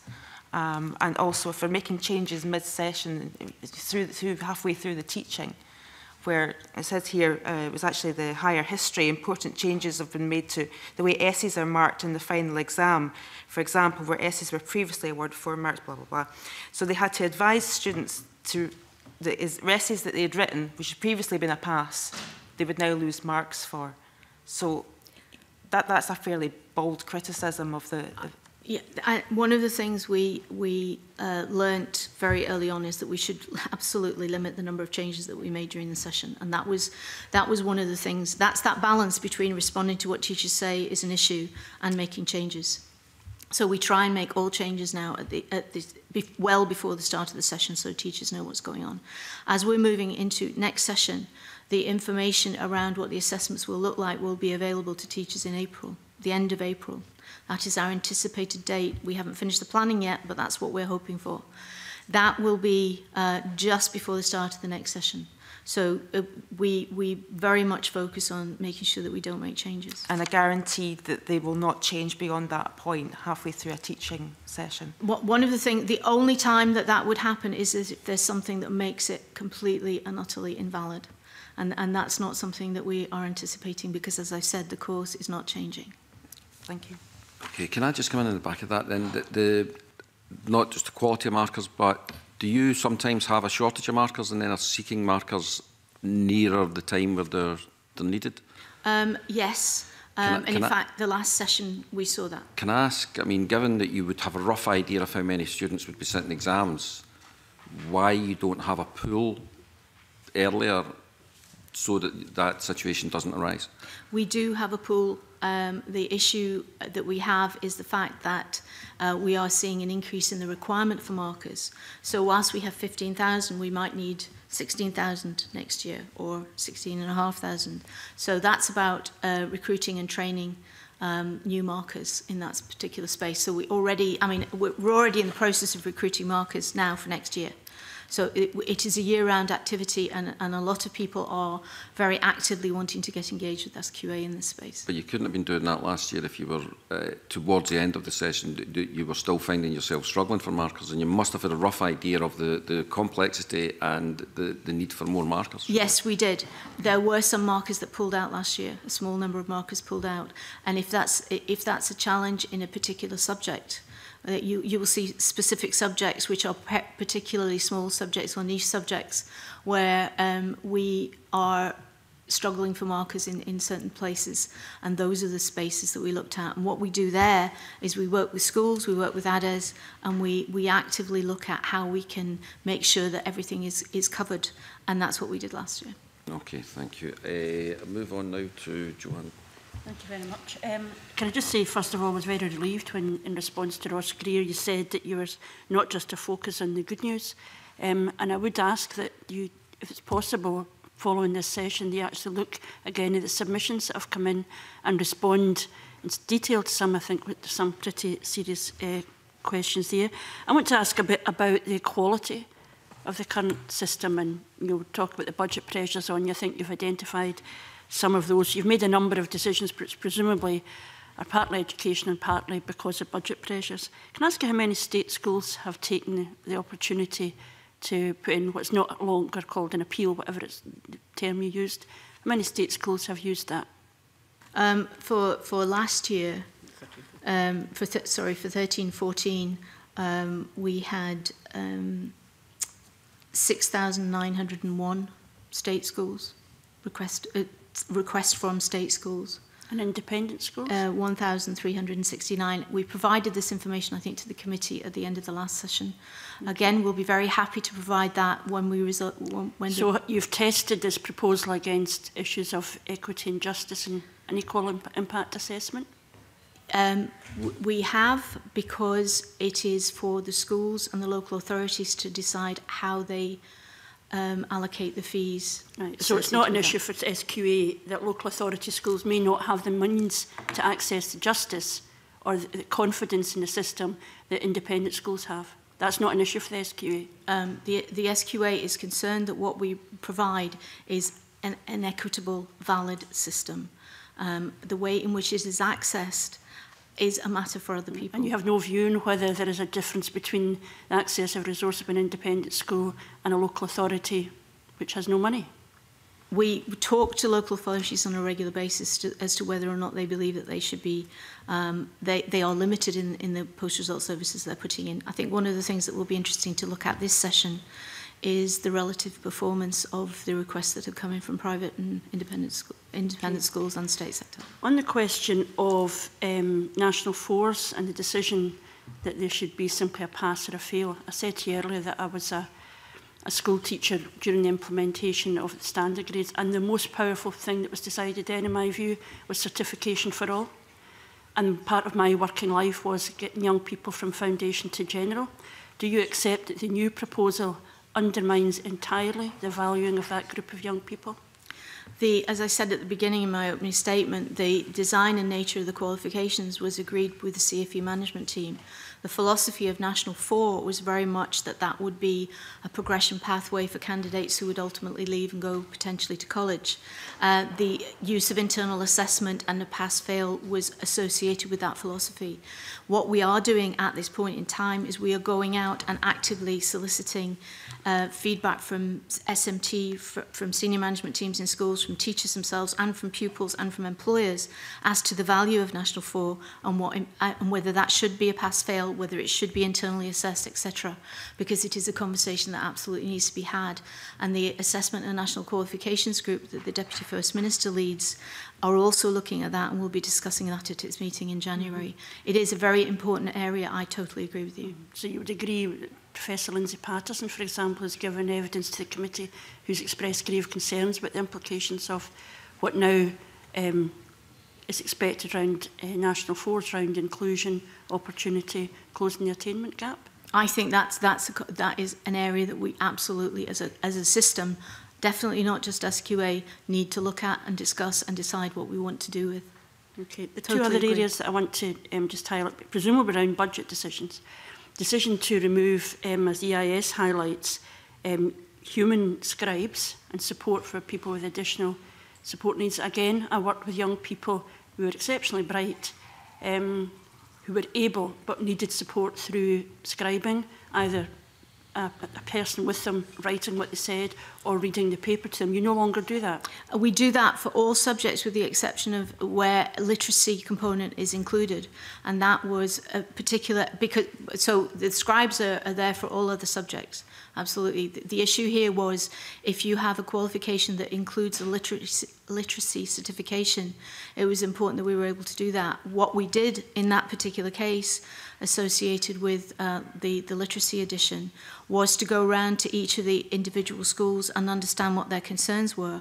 Because the assessments are internally assessed, the candidates have a lot more flexibility in the nature of the assessment that they undertake and the time in which it's undertaken.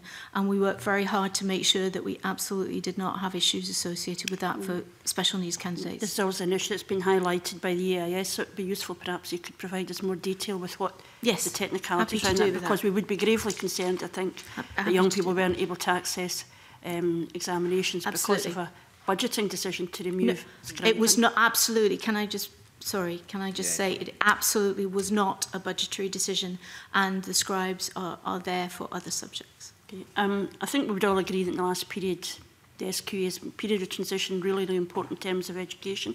Can you explain why, according to the EIS's figures, there's been a 500% increase in certification beyond Scotland since 2010?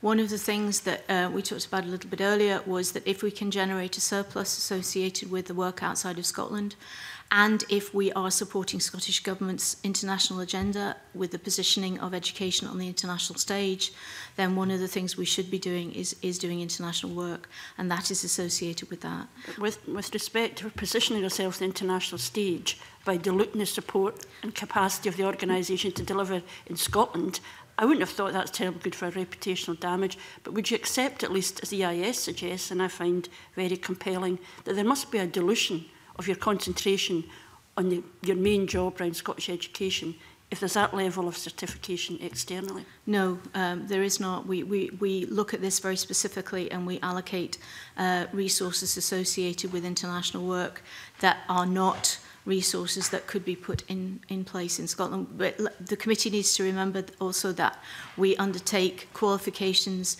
in vocational qualifications in colleges. We deliver qualifications in training providers, in industry sectors, in private companies across Scotland for the benefit of the learners of Scotland. What we're doing is using that expertise and that knowledge to be able to provide an income base, a profit base that allows us to do more in Scotland. It is not about using resources that could be applied to Scottish activities. I'm very well aware of the range of areas where the SQA has a role, but I go back to the point that the resources, at least to explain, where does this resource come from to deliver 500% increase in 2010 in external qualifications if it's not coming from your core provision? Is it entirely... We add additional provision, and that provision is paid for by the income that we generate, and the profit is also generated. But did you recognise there are a concern among some people that SQA has become an organisation that has a business model which creates incentive to sell abroad or beyond Scotland, and the danger is that you're not focusing on the day job? That is, all I can tell you is that that is not the case. Our major focus, the major activity that we are currently undertaking is Curriculum for Excellence. The other thing we absolutely need to make sure that we do not lose sight of is our requirement by statute to support the vocational space in Scotland as well. Those are our two major priorities. The other aspect is there to try and ensure that we can continue to do that over the long term. And final point on this question of National 4 and what I think is an utter injustice towards a whole range of young people who no longer have external certification. There's a real fear we'll go back to the days of non-certification, certificated classes, which I taught, and no resources followed it because there was no external examination. When will there be a conclusion to the work that you're talking about in terms of the impact or an assessment of actually how that's playing out now in terms of National 4 and the aspirations of young people?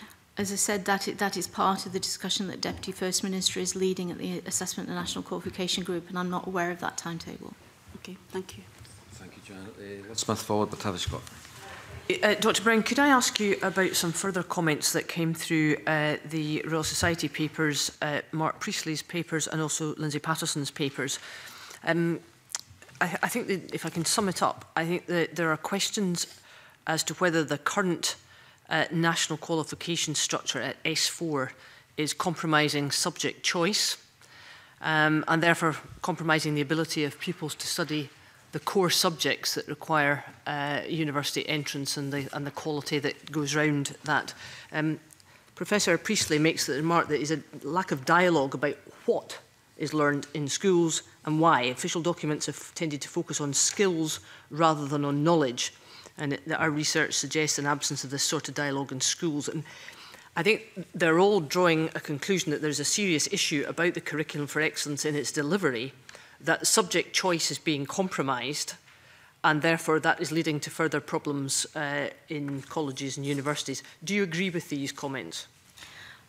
I think there's two aspects to that. One is, what is SQA's role in that space? SQA, as I said at the beginning, our job is to ensure that we provide a course and a subsequent qualification that builds on what that learner has achieved and takes them to the point that they can move to the next level. So there is a fixed amount of content about both knowledge and skill and the application and the understanding that needs to go into that course, and that creates a certain size. The nature of how that is applied within a school is a matter for that school, for that local authority, in consultation with parents and learners. The way in which broad general education prepares a candidate for that qualification, I think, has an impact on this as well. There, as we talked at the beginning, part of the philosophy of Curriculum for Excellence was that we would get away with the two-term dash. So if a candidate was absolutely going to get a higher, that they would work straight to a higher. And if they were a candidate that was better suited to a National 5 or a National 4, they would work towards those qualifications. And I think that is an area that is still a topic for debate across the country. Notwithstanding the fact that it's not your decision to say what courses are taught in schools, that's not for SQA to decide that. Have you had discussions, however, about the concerns which you have raised, not just today, but before, that there is a squeeze on the number of subjects as a result of the Curriculum for Excellence which pupils can opt into, and that is seen by many parents and indeed by some local authorities and by schools themselves, that it is compromising the choices that they make in terms of university entrance. Is that a concern that you have as Chief Executive of SQA, and have you had discussions about that with Education Scotland, with the other educational bodies? I think that's one of the conversations that Scotland as a whole needs to have. And yes, there has been many conversations about what are we trying to achieve with the outcomes at the end of the senior phase. One of the issues I think that has been tried to be addressed by Insight, for instance, the measurement tool that the Scottish Government has put in place, is that actually we should not be thinking about the number of qualifications at the end of a particular year, but at the end of the candidate's time at school. And I think the practicalities of that is something that needs to be thought through. Just to add the points that Joanne Lamont made about youngsters who might end up with nothing. And on top of that, there seem to be concerns about those who are doing the qualifications, that their subject choice, which is so crucial to what they're going to do after school, is being compromised because the way the system is being run. Is that, when you say it's a conversation that ought to be had, is it? I would hope it has already been had, because parents and pupils and staff are asking about this now because of the seriousness of it. And I think it's been brought home by constituents who tell us that in one school might be 10 miles away from another school, that they're offering fewer subjects than they are in the other school. Yet there's no sort of rhyme nor reason for that. That surely is a concern that SQA must have, even if you're not entirely responsible for it happening. I think we should all be concerned, and we are concerned about positive destinations for students.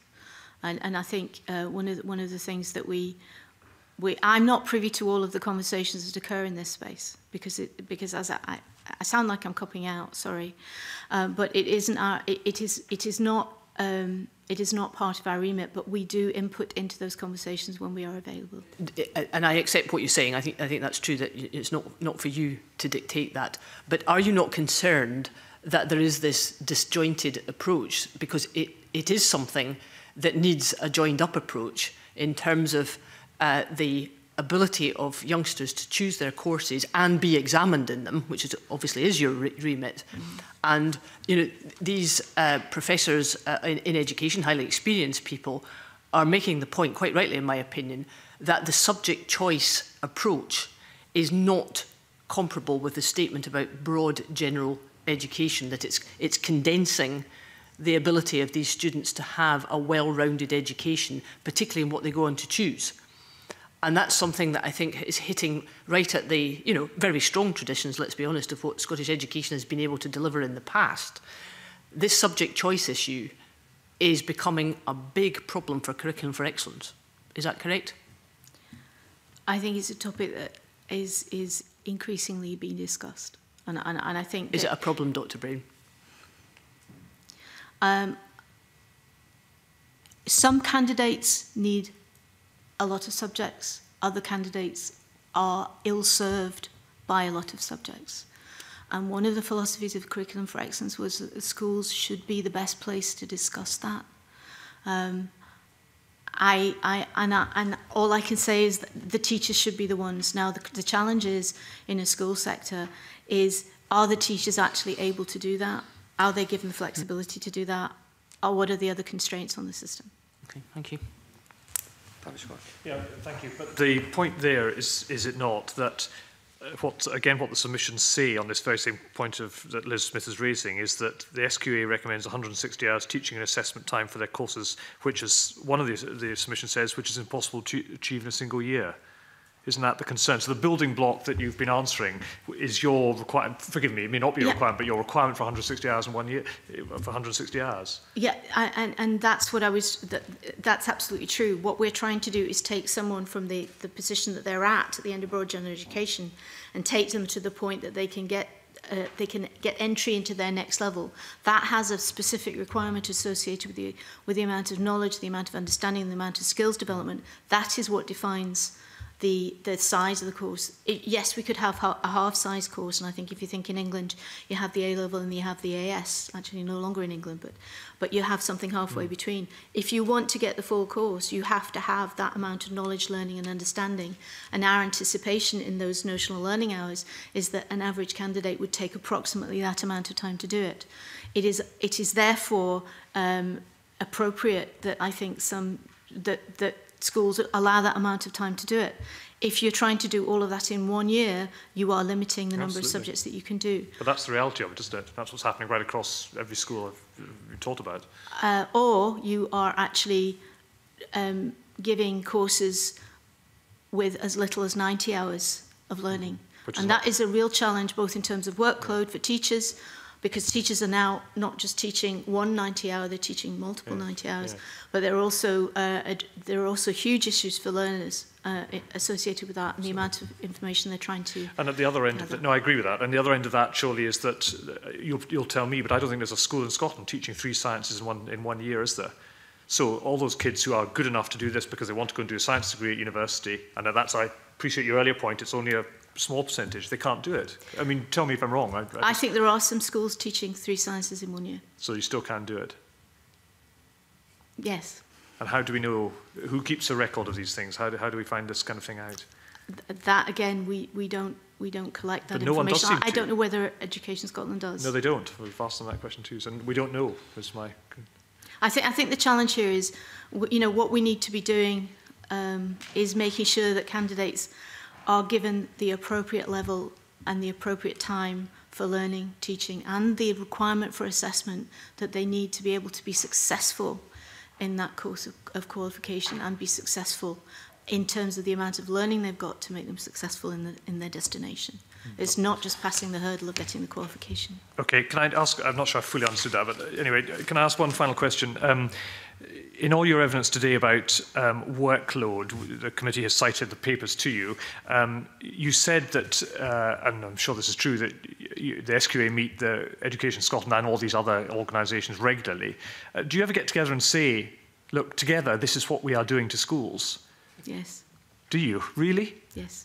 Well, why then have we had all these submissions like this, and why, comparably, when we see Education Scotland, there's a similar number of vast submissions saying, going through 1,800 E's and O's and the change to benchmarks, which have just come out again? Do you not get together and sit and say, right, you're doing this, you're doing that?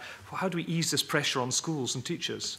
Yes, and that is why we put out the subject review reports, because prior to being asked to remove the units, we recognised that our units were having a very detrimental effect on schools. So in the year's time, to address it. In the year's time when we won't be receiving 142 pages or whatever Joanne Lamond was citing at us on all this again, and similarly with Education Scotland, it'll all be smoothed out for next year.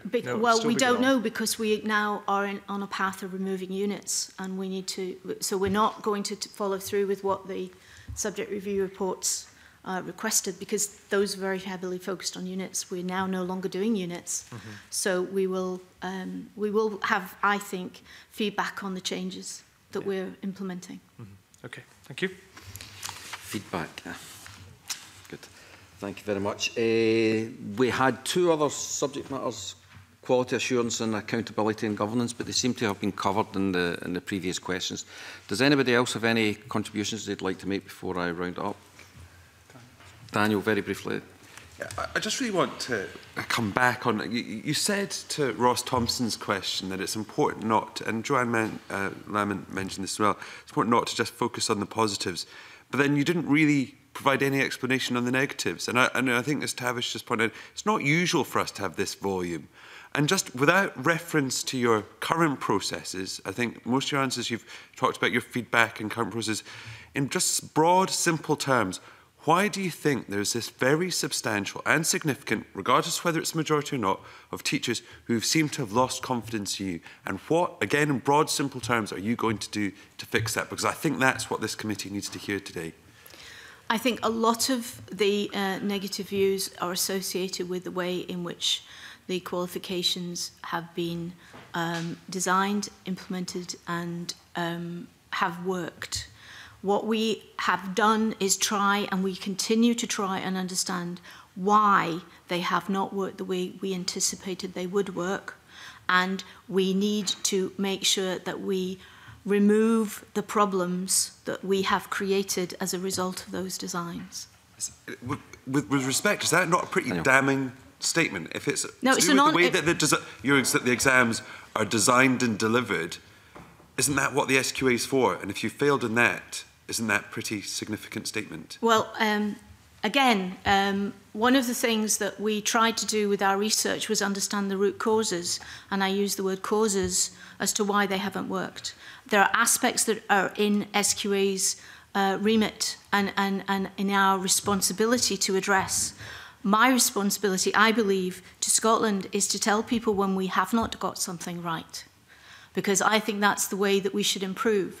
In introducing any new qualification from any awarding body anywhere, you learn what is practical and how things are actually operating in schools. We've had a lot of discussion about the nature of the curriculum and the nature of how things are operating in schools. There were other reasons why the assessments were not working properly. I cannot address them. All I can do is highlight them. All I can do is address the issues that the assessments themselves have caused. And in my opinion, that is something that SQA should be sharing, because we should learn from the things that we had assumed would work. Yes, we had conversations with teachers. Yes, we thought this would, the feedback that we got would be that this would work. It has not in certain cases, not across the board. The qualifications are absolutely not a problem in general. There were issues associated with aspects of the unit assessment. The course assessments were all fine.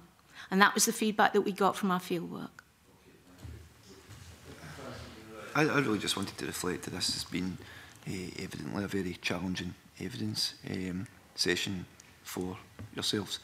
And I think you'll respect that it has to be that way, because as a committee we've got a job to scrutinise and to make sure that things are as best as they can be. I don't think all was lost though, in following on from the visit last week, which is why I wanted to kind of come back in, because I did visit, and I would say to other members as well that you know, to take the opportunity to visit if you get a chance, and to see the amount of work that you're doing.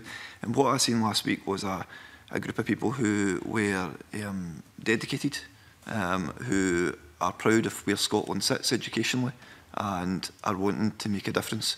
And I think that we need to hold on to that. So what I would ask you to do is take away what you've heard today around the table, take away the submissions that have been put in, and when you're doing your field work and your other assessments, is to be honest about it and you know, come back next year or whenever, and hopefully we'll have another more positive discussion around the table if you're able to do that. And I just wanted to kind of reflect on that.